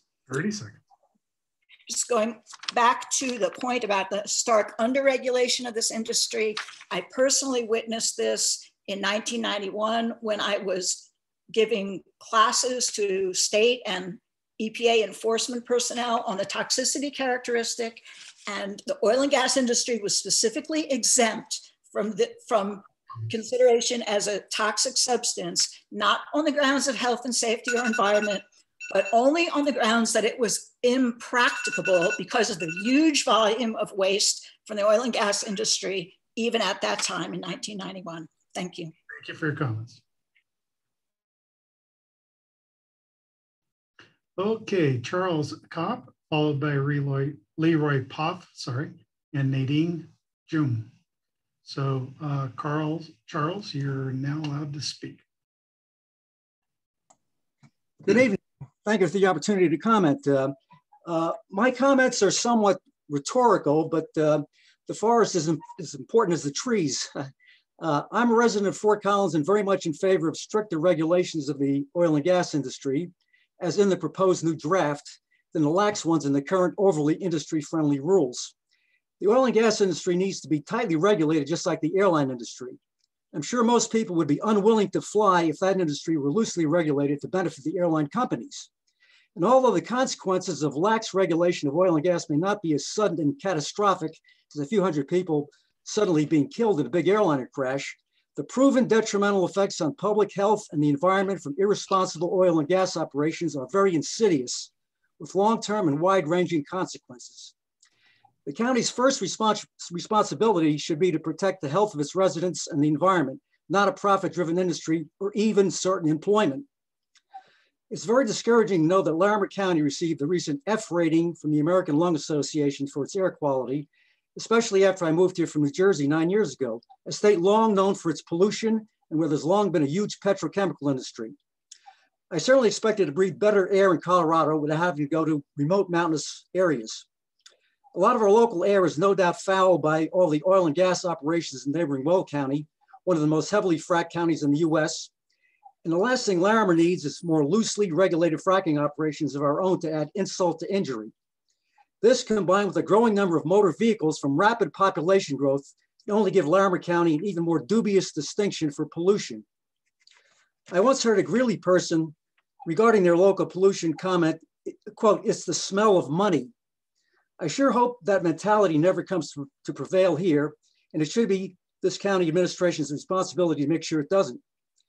Three very essential things that any revised oil and gas regulations should include are strict setbacks of at least 2,500 feet for most operations, much better monitoring of effects on air and water quality, and responses to dangers when they occur, and a high standard of financial requirements for industry operators to ensure that they operate responsibly. Overall, higher standards are reasonable and very necessary for a county blessed with great natural resources and a lot of great people, which should strive to set an example for other localities regarding public health and conservation. 30 seconds. Do I have a few more seconds? 30. Oh, okay. I want to comment on what the previous person said about if you're not so pro fossil fuel, you should go back to a cave. That alternative energy is just hype, not viable. That goes against all I've read about it. I mean, sure, right now we can't switch to it overnight, but we should be heading that direction because there's tremendous potential. And I'll remind them that fossil fuels are very finite. As a matter of fact, when I Googled it recently, it said oil might be completely exhausted in 47 years at the current rate of consumption, and gas in about 52. And even if it's 500, we're gonna have to face the music someday. So why wait until the 11th hour? Thank you. Sure. All right, Leroy Poff, Nadine Jung, and then Gayla Martinez. Leroy, you are now free to speak. Hello, can you hear me? Yes, sir, we can. Very good. My name is Leroy Poff. I am a professor of biology at CSU. I've been a permanent resident of Fort Collins since 1997, and I attended graduate school here in the 1990s. I'm very interested in a livable environment in my community. You know, fracking is a fraught industry. It's oil and gas is clearly increasing, population's increasing. Even deniers accept at some psychological level the fact that climate change is occurring. And these are big problems that are not easily solved. My view is that people like yourselves who are on regulatory advisory boards or county commissioners have a responsibility to the public to protect the public and to do so in both the short term and the long term. So this idea of a cost benefit analysis that's based on a lot of sort of narrow short term economic assumptions is really not appropriate. We need to think about longer term consequences of our actions. And that's the points I want to raise here about my concerns about regulation of fracking. One of the main frameworks, I think, for us to think about this is what was said earlier. It's not about what you say before but it's what you say before unless. And I believe that regulators and government should adopt the precautionary principle and as a guiding light for how to develop regulations. There's a lot of industry, sort of non-critical, self-promoting industry boosterism around oil and gas development, around fracking, and there's a fair amount of scientific uncertainty. So that creates an environment where there, for people like you, it's a tough decision framework, it's a decision context. But there are, I think, several issues that we must consider. One, of course, is gas emissions. Methane, volatile organics. These things are not trivial. They're not well documented. They are important in affecting both air quality, pollution along the Front Range, for which there is documentation from the fracking, production. Unconscionable that we are not entering a mindset now of regulatory mindset where we think about the consequences of these small local actions on global climate change. That's really important. Secondly, human health. Obviously, human health concerns, they've been talked about, and we should be precautionary in that. We should say, what is the least likely to cause human damage given the uncertainties, okay? And not just sort of bow to the economic interests that seem to, that sway most of our public thinking. Thank you. All right, habitat destruction is something that's also— You're right, that's all the time you have.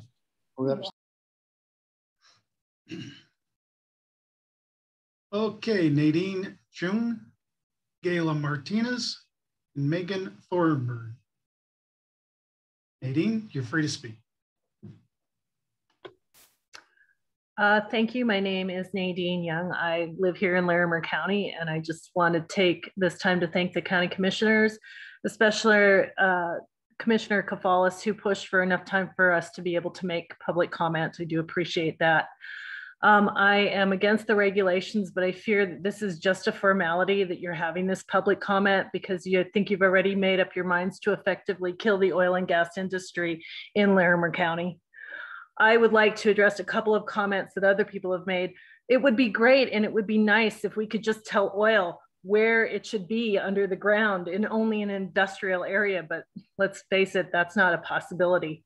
Oil is where oil is, and there's nothing we can do about that. And to give away rights of people to mine their minerals and all of that is taking away our right to have, to do with our land what we want to. We've talked about the pollution and the F grade that has been given to our county. And I want to, from the EPA, their website says that air pollution comes from many different sources, stationary sources such as factories, power plants and smelters, smaller sources such as dry cleaners and degreasing operations, mobile sources such as cars, buses, planes, trains, and naturally occurring sources such as wind dust and volcanic eruptions. So I'm going to tell you right now that the population in Larimer County has risen 42% in the past 20 years. And you can't tell me that the number of cars out there isn't creating much more pollution and much more problems in our air quality than oil and gas is. If you want to look at what the biggest EPA, the Lung Association, Bakersfield, California, last time I checked, they didn't have any oil and gas fracking in the city. Well, if oil and gas fracking is what's causing our air pollution, then explain to me why Bakersfield, California is the biggest one out there. I'd also like to address, you had somebody who came on one of the other sessions, Sean Hackett, who talked about he was the gentleman who was at one of the work sessions. He is the energy liaison at the Colorado Department of Public Health and Environment. He stated that since 2015, there have been 24 complaints to his office about oil and gas, 10 health related, 8 non-health, and 6 were questions. If you take that over the population in Larimer County, that is less than 1/1000% of people who live here. Other industries, we talk about wind turbines. I know somebody who worked there and sanded the blades who told me that he is in a hazmat suit from top to bottom. If that hazmat suit breaks, guess what? Nuclear protocol is what he has to deal with. So my last question to you is, what is the plan for the county commissioners to replace the lost taxes from this industry? Thank you. Thank you.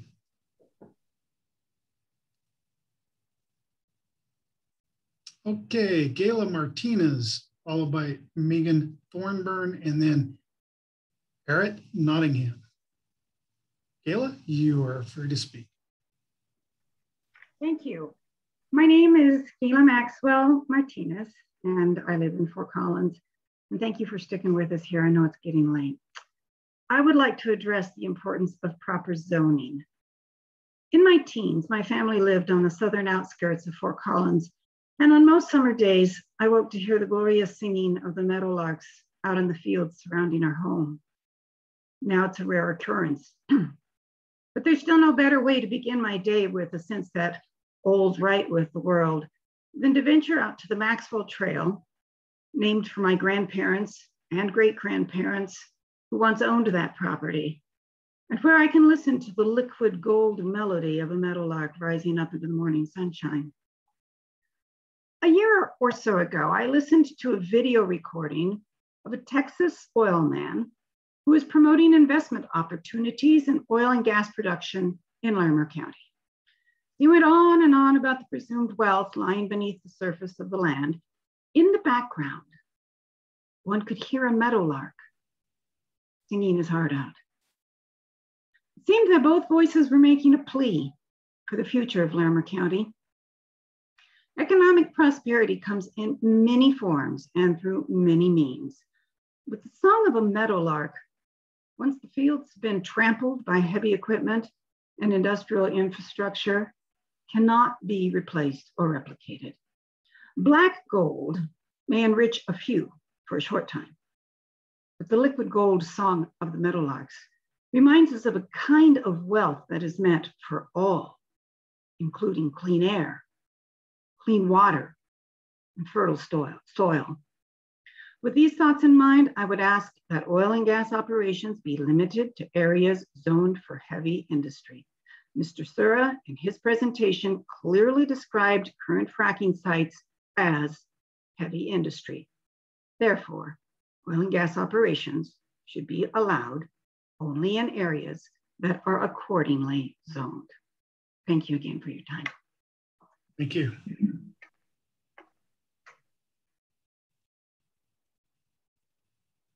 Okay, we have Megan Thornburn, followed by, I'm sorry, I brutalized your names, Erhart, Nottingham, and then Tim Gosar. Megan, you're now free to speak. Great, are you all able to hear me? Yes, ma'am. Thank you. Good evening. My name is Megan Thorburn. I am born and raised in Northern Colorado. I am pleased to be the chair of our local Sierra Club, the Poudre Canyon Group. The Sierra Club has a presence here representing many hundreds of members in our local community. Our goal is to speak to some of these new regulations of the land use code.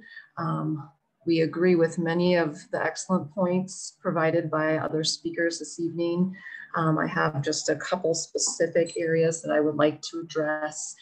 11.1.3 under your purpose statement, letter C, states that one of the goals is to avoid impacts to public health, safety, welfare, and the environment and wildlife resources through application of reasonable siting requirement and land use regulations. And I think a lot of the debate this evening is around the idea of what is a reasonable siting requirement and what are reasonable land use regulations. Speaking to these issues, I would like to say Physicians for Social Responsibility have concluded that, quote, there is no evidence that fracking can operate without threatening public health directly or without imperiling climate stability upon which public health depends. So to that end, I would argue that there should not be any oil and gas development in Larimer County, period. But in the absence of an outright ban, then setbacks and reverse setbacks should be at least 2,500 feet from anywhere where people live, work, or play. And secondly, in terms of regulating land use, oil and gas development is an industrial activity, and it should be permitted only on land that's zoned for industrial use. It has no business operating anywhere else in our county. Speaking to one of the other points that was just made, that we can't tell oil where it is underground, that it is where it is. Yes, that's true, but we are again in a phase of transition, and we should be transitioning away from the supremacy of oil and gas towards more renewable resources. And my last point would be on 11.2.4, oil and gas application review criteria regarding public conservation lands. These lands have been purchased to protect natural, cultural, agricultural, and scenic values. Oil and gas development would destroy the features of these lands and should not be allowed on these sites. Thank you very much. I appreciate everyone else's input on these important matters. Thank you, Megan. Okay, Eric Nottingham, Tim Gosar, and then the telephone number ending in 9565. Eric, you're now free to discuss. Hello, my name is Eric Nottingham. I'm a student at CSU, and I was a student in Loveland prior to that, since before kindergarten. I was a youth leader and still am a student leader of the climate movement, both in the county and state. However, tonight I'm representing myself and only myself in my comment. Any and all further fracking or oil and gas exploration whatsoever has no place in our county. Any action less than this is inadequate at best and an outright derivation of duty otherwise. The bottom line of the few should not take precedence over the many. We live in a corrupt economic and political model that maintains control over those at the bottom, even when those at the bottom consistently advocate for the preservation and respectful stewardship of the environment, specifically in this county. Our county can take the lead in our state in the outright banning of further development, or it can miss and harm us further. Let me be clear, if a company or occupation is reliant on the destruction of public health and public commons, they should not be in the business that they are in, because we are subsidizing their profits with our lives, and more importantly, the lives of those who are poorest and most at risk around the world. Please do not fail to meet this moment. There's real consequences on real people, and lives are at risk. At what point do the young people of this country, of this county or of this country, fight back? If we can't stop development through zoning laws and normal means, then we can shut down roads, sabotage equipment, disrupt operations, and increase the cost of drilling past the point of profit. The youth and young adult voice in all of this has been consistently denied and ignored across this country, and in these specific matters at home too. CSU is not in session, and few students feel as though they can make an impact through the normal electoral process, so they often check out. They face other risks as well. I myself can attest to having received multiple death threats after my very public advocacy on this issue in Fort Collins and Loveland after I led multiple protests a year or so back. For these reasons, I have no doubt that I will be one of the few or only students here so far that has proven true. Regardless, my generation will have changed, and we would like to work within the system, but you cannot blame us for turning away from committee meetings when this is what we can face when we engage. Our entire lives have been sculpted by policies that we have never been able to change, no matter how we advocate. It's failed through all my life and for decades before I was born, especially in the realm of the climate crisis. I, as is evident by my presence here today, prefer to make public comment and fight through the legitimate electoral process, but I know many who will not stand idly by with a sign or comment while watching their world and future continue to be destroyed and degraded in their own backyard. My words may be controversial, but they ring true. Let me repeat. Any and all further oil and gas exploration in this county is derivation of duty on the part of our commissioners and administrators, and fails to acknowledge the massive death, destruction, and displacement caused all over the world and locally as a direct result of climate change and respectively, localized pollution. We are literally on fire, and we are literally dying. When the sky turns orange and black again, as it did last year, and heat waves kills, and another heat wave kills people, the next generation's riot in the street, please reflect on the choices that you've made to lead up until this point. I hope my words are not taken for audacity, but for urgency and candor. We don't have time for small actions. We need massive sweeping changes, and we need them yesterday. We are far too late to be bickering over 500 feet or 2,500 feet foot setbacks when any further exploration is unacceptable in the face of this massive catastrophe. Thank you for your time. I appreciate it. Thank you for your comments. The phone number ending in 9565, followed by Danita Fogel. 9565, you're allowed to speak. You'll have to unmute yourself somehow. There you go. Can you speak? We're not hearing you.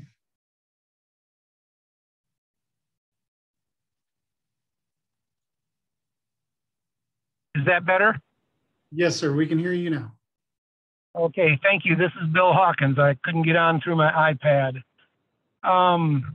In a recent study, it shows Colorado has, with almost 25% of its electrical needs coming from renewable sources. Yet due to its growing population, Colorado has to buy power from New Mexico and Wyoming. The windmill plant in Windsor was ready to shut down due to lack of federal subsidy running out of funds. The solar panels are made with petroleum byproducts. Natural gas burns 90% cleaner than coal. By not allowing the drilling, which takes place approximately 8,000 feet below the surface, by not using a petroleum, it won't help you bridge the gap until fully renewable power is available. So you're going to cause the prices to go up. And to the lady with the Sierra Club and the gentleman with the youth, stop using your phones. Stop driving your cars. Shut off all the electricity to your vehicles and to your houses. And if you really want to do something about the environment, go to China, go to Russia, go to Africa. All those places have worse pollution than we do. You used to hear about acid rain. You don't hear anything about it anymore. Why? Because they switched from coal to natural gas. Thank you for your time. I appreciate it. Thank you, sir.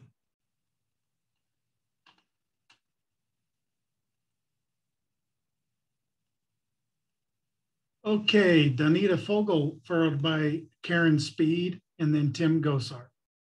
Danita, you're now free to speak. Thank you. I kind of building, I guess, on the previous speaker. I feel that some restrictions, I mean, I have to admit, I wouldn't want it right underneath my house, but let's be honest, people, we're not willing to give up our cars. Who doesn't drive a car? Who doesn't heat their home with some gas? There are some that are electric, but it uses gas products to produce the electricity. And I wish there were natural, reusable, or other resources that we could use.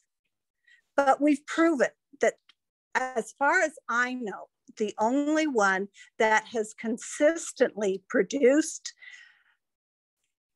electricity of any quantity and that doesn't cost us more money to produce than it does in what we make on it is water power.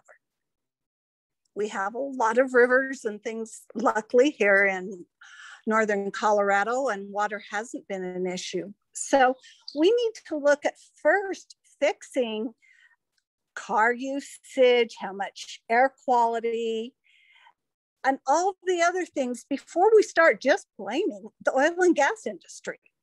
Let's first start with ourselves. What are you willing to give up? Are you willing to give up your cars? Me, for one, I'm not. I have a son in the military who oversees, and if you look, I don't want to give any more money to the people in Saudi Arabia or other areas of that part of the world. We have the resources to produce and get what we need here in our own country. Let's have the jobs, the money, and the industry here in our own country. Let's not keep sending another resource overseas. Thank you. Thank you.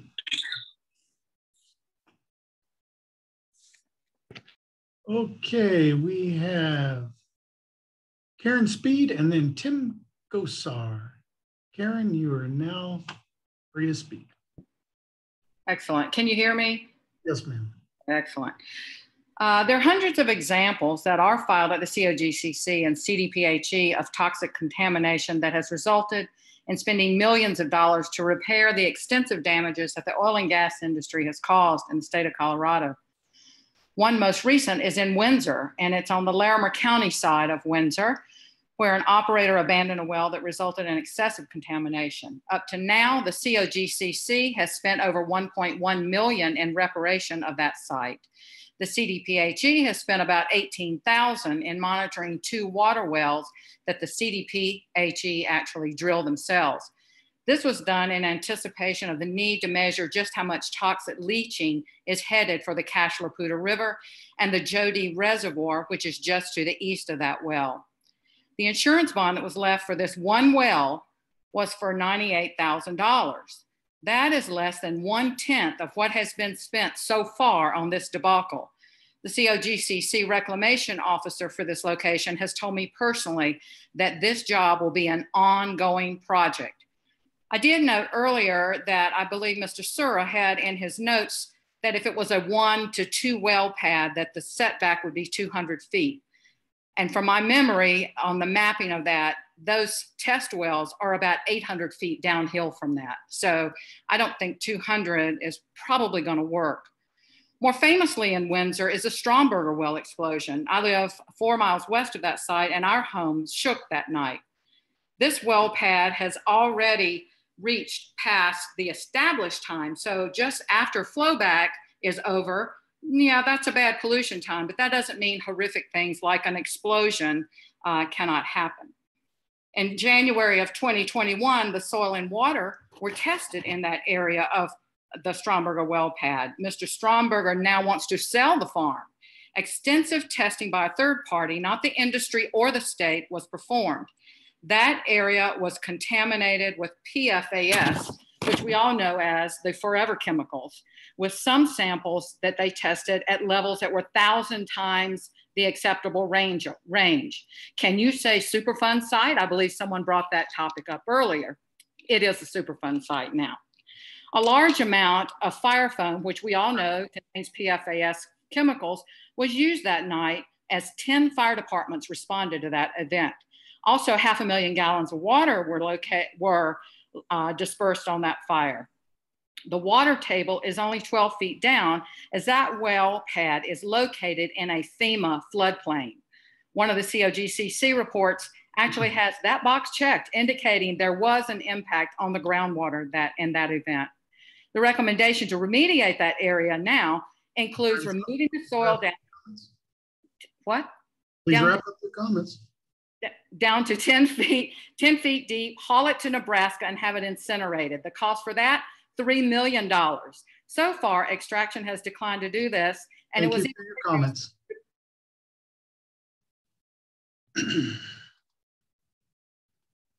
Mr. Gosar, followed by Stephen Chagri. Tim, you're allowed to speak. Hi, can you hear me okay? Yes, sir. Great. I'm Tim Gosar, and I've lived in Larimer County for 26 years, and I'm the coordinator for the Larimer Alliance. My dad was a self-employed oil and gas geologist for well over 30 years, with me getting a chance to work with him when I was younger. I was supportive of the industry until I started learning about the harms caused by burning fossil fuels, and I witnessed growing up the boom and bust cycle of the industry. So no communities shouldn't be fostering and relying on it if they want to have a vibrant and sustainable economy. I want to address a piece of oil and gas regulations pertaining to financial assurance. Bigger operators are offloading and selling their troubled assets to smaller operators without the financial viability to withstand many, if any, hardships or changes in the industry. Therefore, it's imperative the county requires very robust, detailed, and strong financial assurances from the operators that are doing or hoping to do business in Larimer County. Please consider the following suggestions to enhance the financial assurance part of the draft regulations. Requiring continuing proof of financial assurance is essential. Operators' financials should be submitted every year with review by an accountant with industry accounting experience that reports to the county on each operator's financial viability. The accountant chosen should not have ties to the oil and gas industry, and the operator should pay the yearly assessment, including the initial accounting review that should be submitted with their application. Current financial assurances filed with the COGC and tax returns for prior 5 years should be submitted by each operator. Professional liability, E&O omissions. They should have professional liability coverage with minimum limits of $10 million per loss, $10 million aggregate. Please increase the financial assurance for the proposed $90,000 per well to an amount that covers remediation and or plugging and abandoning, which is closer to $180,000 per well. Part of the operator's initial financial submission for consideration of approval should be a stress test, so to speak. Operators should submit a financial overview of their viability pegged to the price of oil at various levels. How viable or not are they when prices of oil are, say, $20 to $30 a barrel, 30 to 40, 40 to 50 on up, and this could be done for gas as well. These viability or financial reports or results, as well as the stress test information, should be considered a public record that is released or posted on the county's website within 30 days. Applications and permits needed to be denied without proper financial assurances in place. All conditions of approval will survive a change of ownership and apply to the applicant's successors, including requirements of operating registration and financial assurances. I know I'm asking what might seem a lot, but this industry is going through serious convulsions with many operators filing for bankruptcy, leaving cities, counties, and states to cover the extremely expensive mess and destruction the industry leaves behind. I would note that I posted a link to a Bloomberg article about one well in its lifetime spewing 30 tons of methane. And I would remind the audience too that the Larimer County has one of the worst air qualities in the country. And the largest chunk is because of Weld County's oil and gas regulations or oil and gas infrastructure and drilling. I'd say, please consider my suggestions and ask them to be considered to be put into the regulations. Thanks for the opportunity to speak with you. Thank you, sir.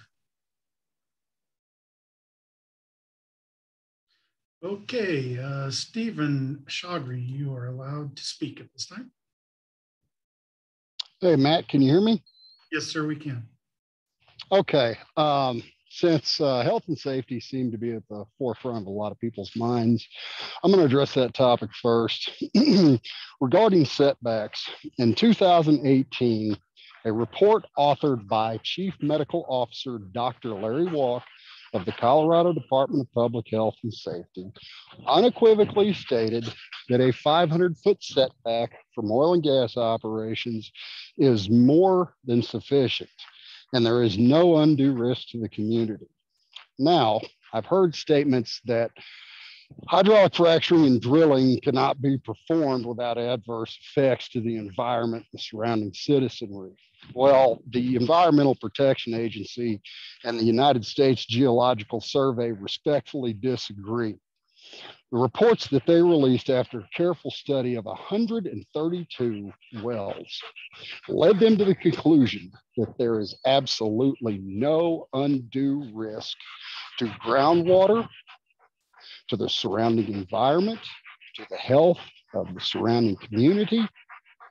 Absolutely none. So if somebody can dispute the information provided by those two agencies, I encourage you to do it. Now, I want to talk about economic impacts. Oil and gas, on average, contributes between $1 and $1.5 billion to state coffers every single year. 600 million of that is allocated for education. And that 600 million makes up 70% of all disbursements from the school trust.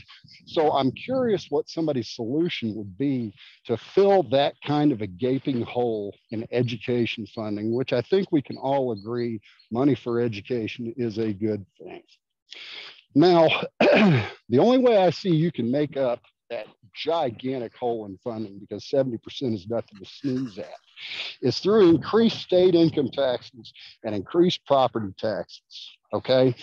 You increase property taxes to a level that the middle class and the working poor can no longer afford to live here. You know what they're gonna do? They're gonna sell their homes. They're going to go to another state, find work in oil and gas or whatever profession they may have, and their tax dollars are going to go to that state. So at the end of the day, I think decisions, given the fact that we are all adults here, should be made based on analysis rather than emotion or someone's sense of aesthetics. Thank you for your time. Thank you, sir.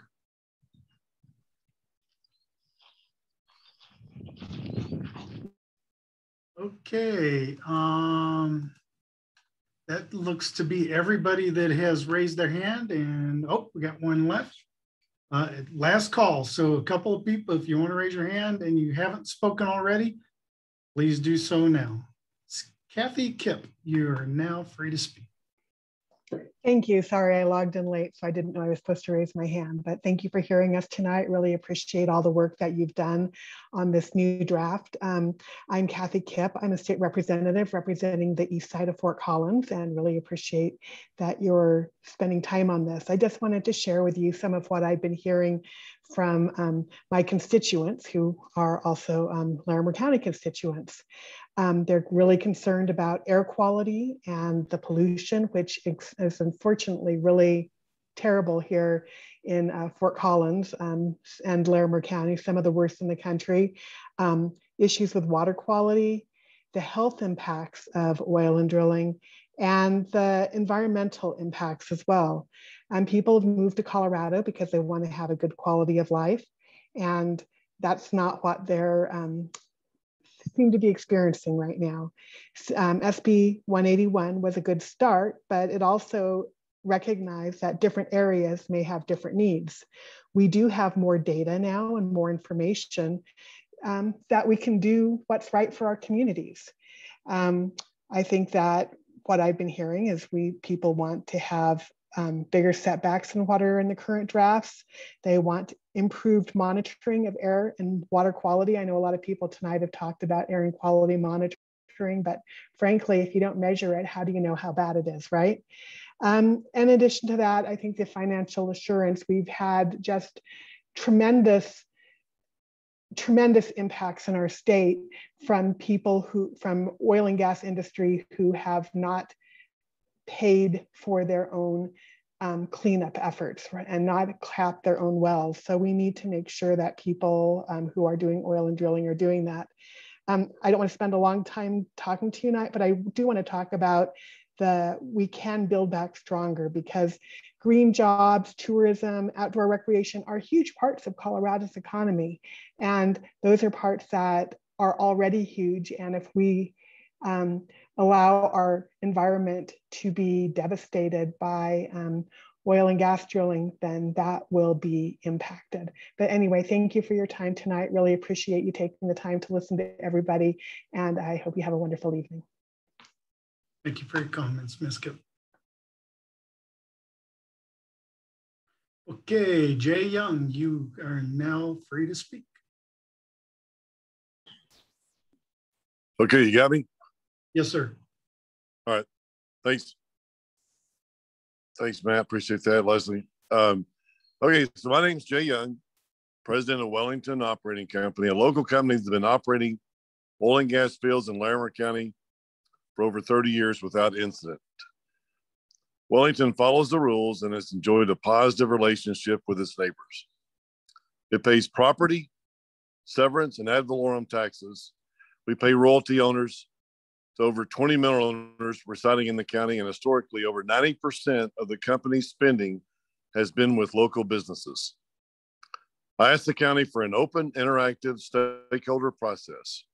We have repeatedly contacted the planning department and your lawyer, only to be told that the board will not allow them to talk to people most affected by the rules. To our knowledge, Wellington is the only company that has requested a meeting, so this will not be a burden. Writing regulations is an interactive process that requires dialogue, not just a few letters and 3-minute comments. There's still time. We ask you again to ask for your stakeholders. The rules should allow safe and responsible energy development, and they should recognize the differences between large and small operators. The county rules should recognize that Colorado has extremely stringent and comprehensive state regulations that were developed and adopted by specialized agencies with full-time staff who are employed specifically to regulate oil and gas and after intense public engagement. I challenge you to develop policies that work on multiple levels and serve the needs of all your constituents. In these meetings, you've heard many people demanding clean air and water, and they have a right to that. You've also heard a surprising number of people demand jobs and safe, affordable energy, and they have a right to that. We can have both a healthy economy and a healthy environment if you adopt the right policies. Instead of doing this, the draft rules run a high risk of making it infeasible to operate in Larimer County. Many of the issues targeted by the draft rules have already been solved by the COGCC and other state agencies. For example, some parties may view setbacks as a tool to protect health, but we can also protect health by regulating how facilities operate, not just where.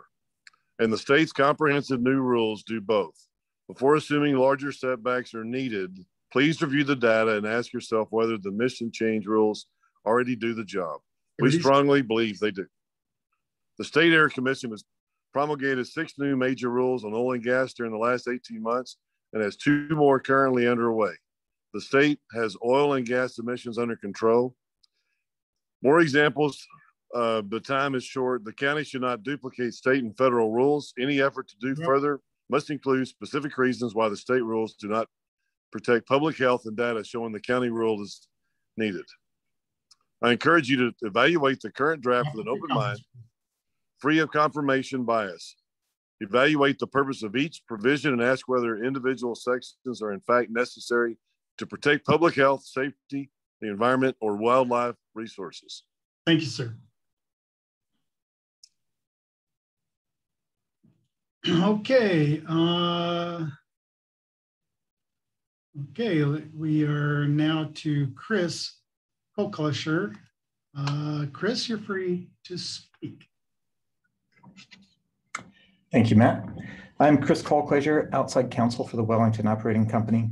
Wellington submitted a letter with detailed feedback on the draft rules. Wellington is committed to operating safely and being a good neighbor. Some aspects of the Phase 2 rules are reasonable, and we support those. Other aspects of the draft rules impose duplicative requirements without a factual basis demonstrating health, safety, or environmental benefits. Colorado has some of the most stringent oil and gas rules in the nation, if not the most stringent. Before assuming that any additional mandates are necessary, the county should identify what gaps, if any, need to be filled, and county requirements should be carefully designed to protect local resources. Staff has pointed to some jurisdictions where the rules go beyond state requirements, but has not explained why those additional rules are needed here or how they would improve public health. Nor has the county provided any data or cost estimates to support the draft rules. I will highlight 3 main concerns with the rules, and Wellington's letter contains more. The setback provisions put a large percentage of the county off limits for development. Wellington holds just under 4,700 acres of mineral rights in a rural area. 85% of that, almost 4,000 acres, are within the setbacks of section 11.3.2.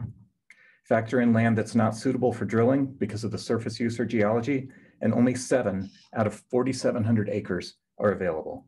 In other words, just 0.15% of Wellington's acreage remains available for oil and gas development. Even in a rural area without dense housing or populations, the rules place significant restraints on development. And the setbacks are based on an outdated study. Tonight, the county's outside counsel cited a 2019 projection of potential exposures to air emissions during flowback, but this report is no longer valid because subsequent state rules reduce flowback emissions by 95%. And tens of thousands of air samples taken near Colorado wells found that air concentrations were well below the levels projected in that 2019 report. The proposal contains many unworkable air quality provisions. The proposed baseline sampling and monitoring requirements impose substantial burdens with no evaluation of the cost or benefits. There's no factual basis for choosing the 90-day and 2-year monitoring periods.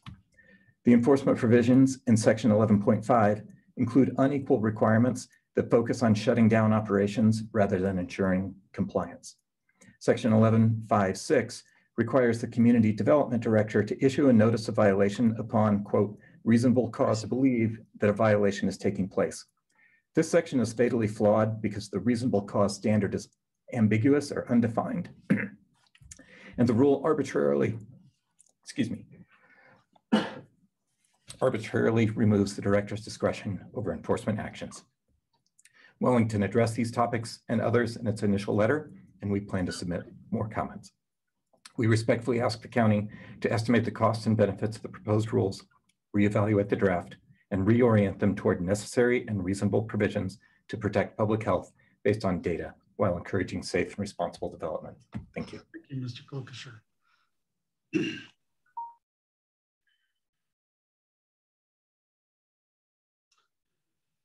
Okay, last call for anybody that hasn't spoken that would like to speak. Last call for comments. I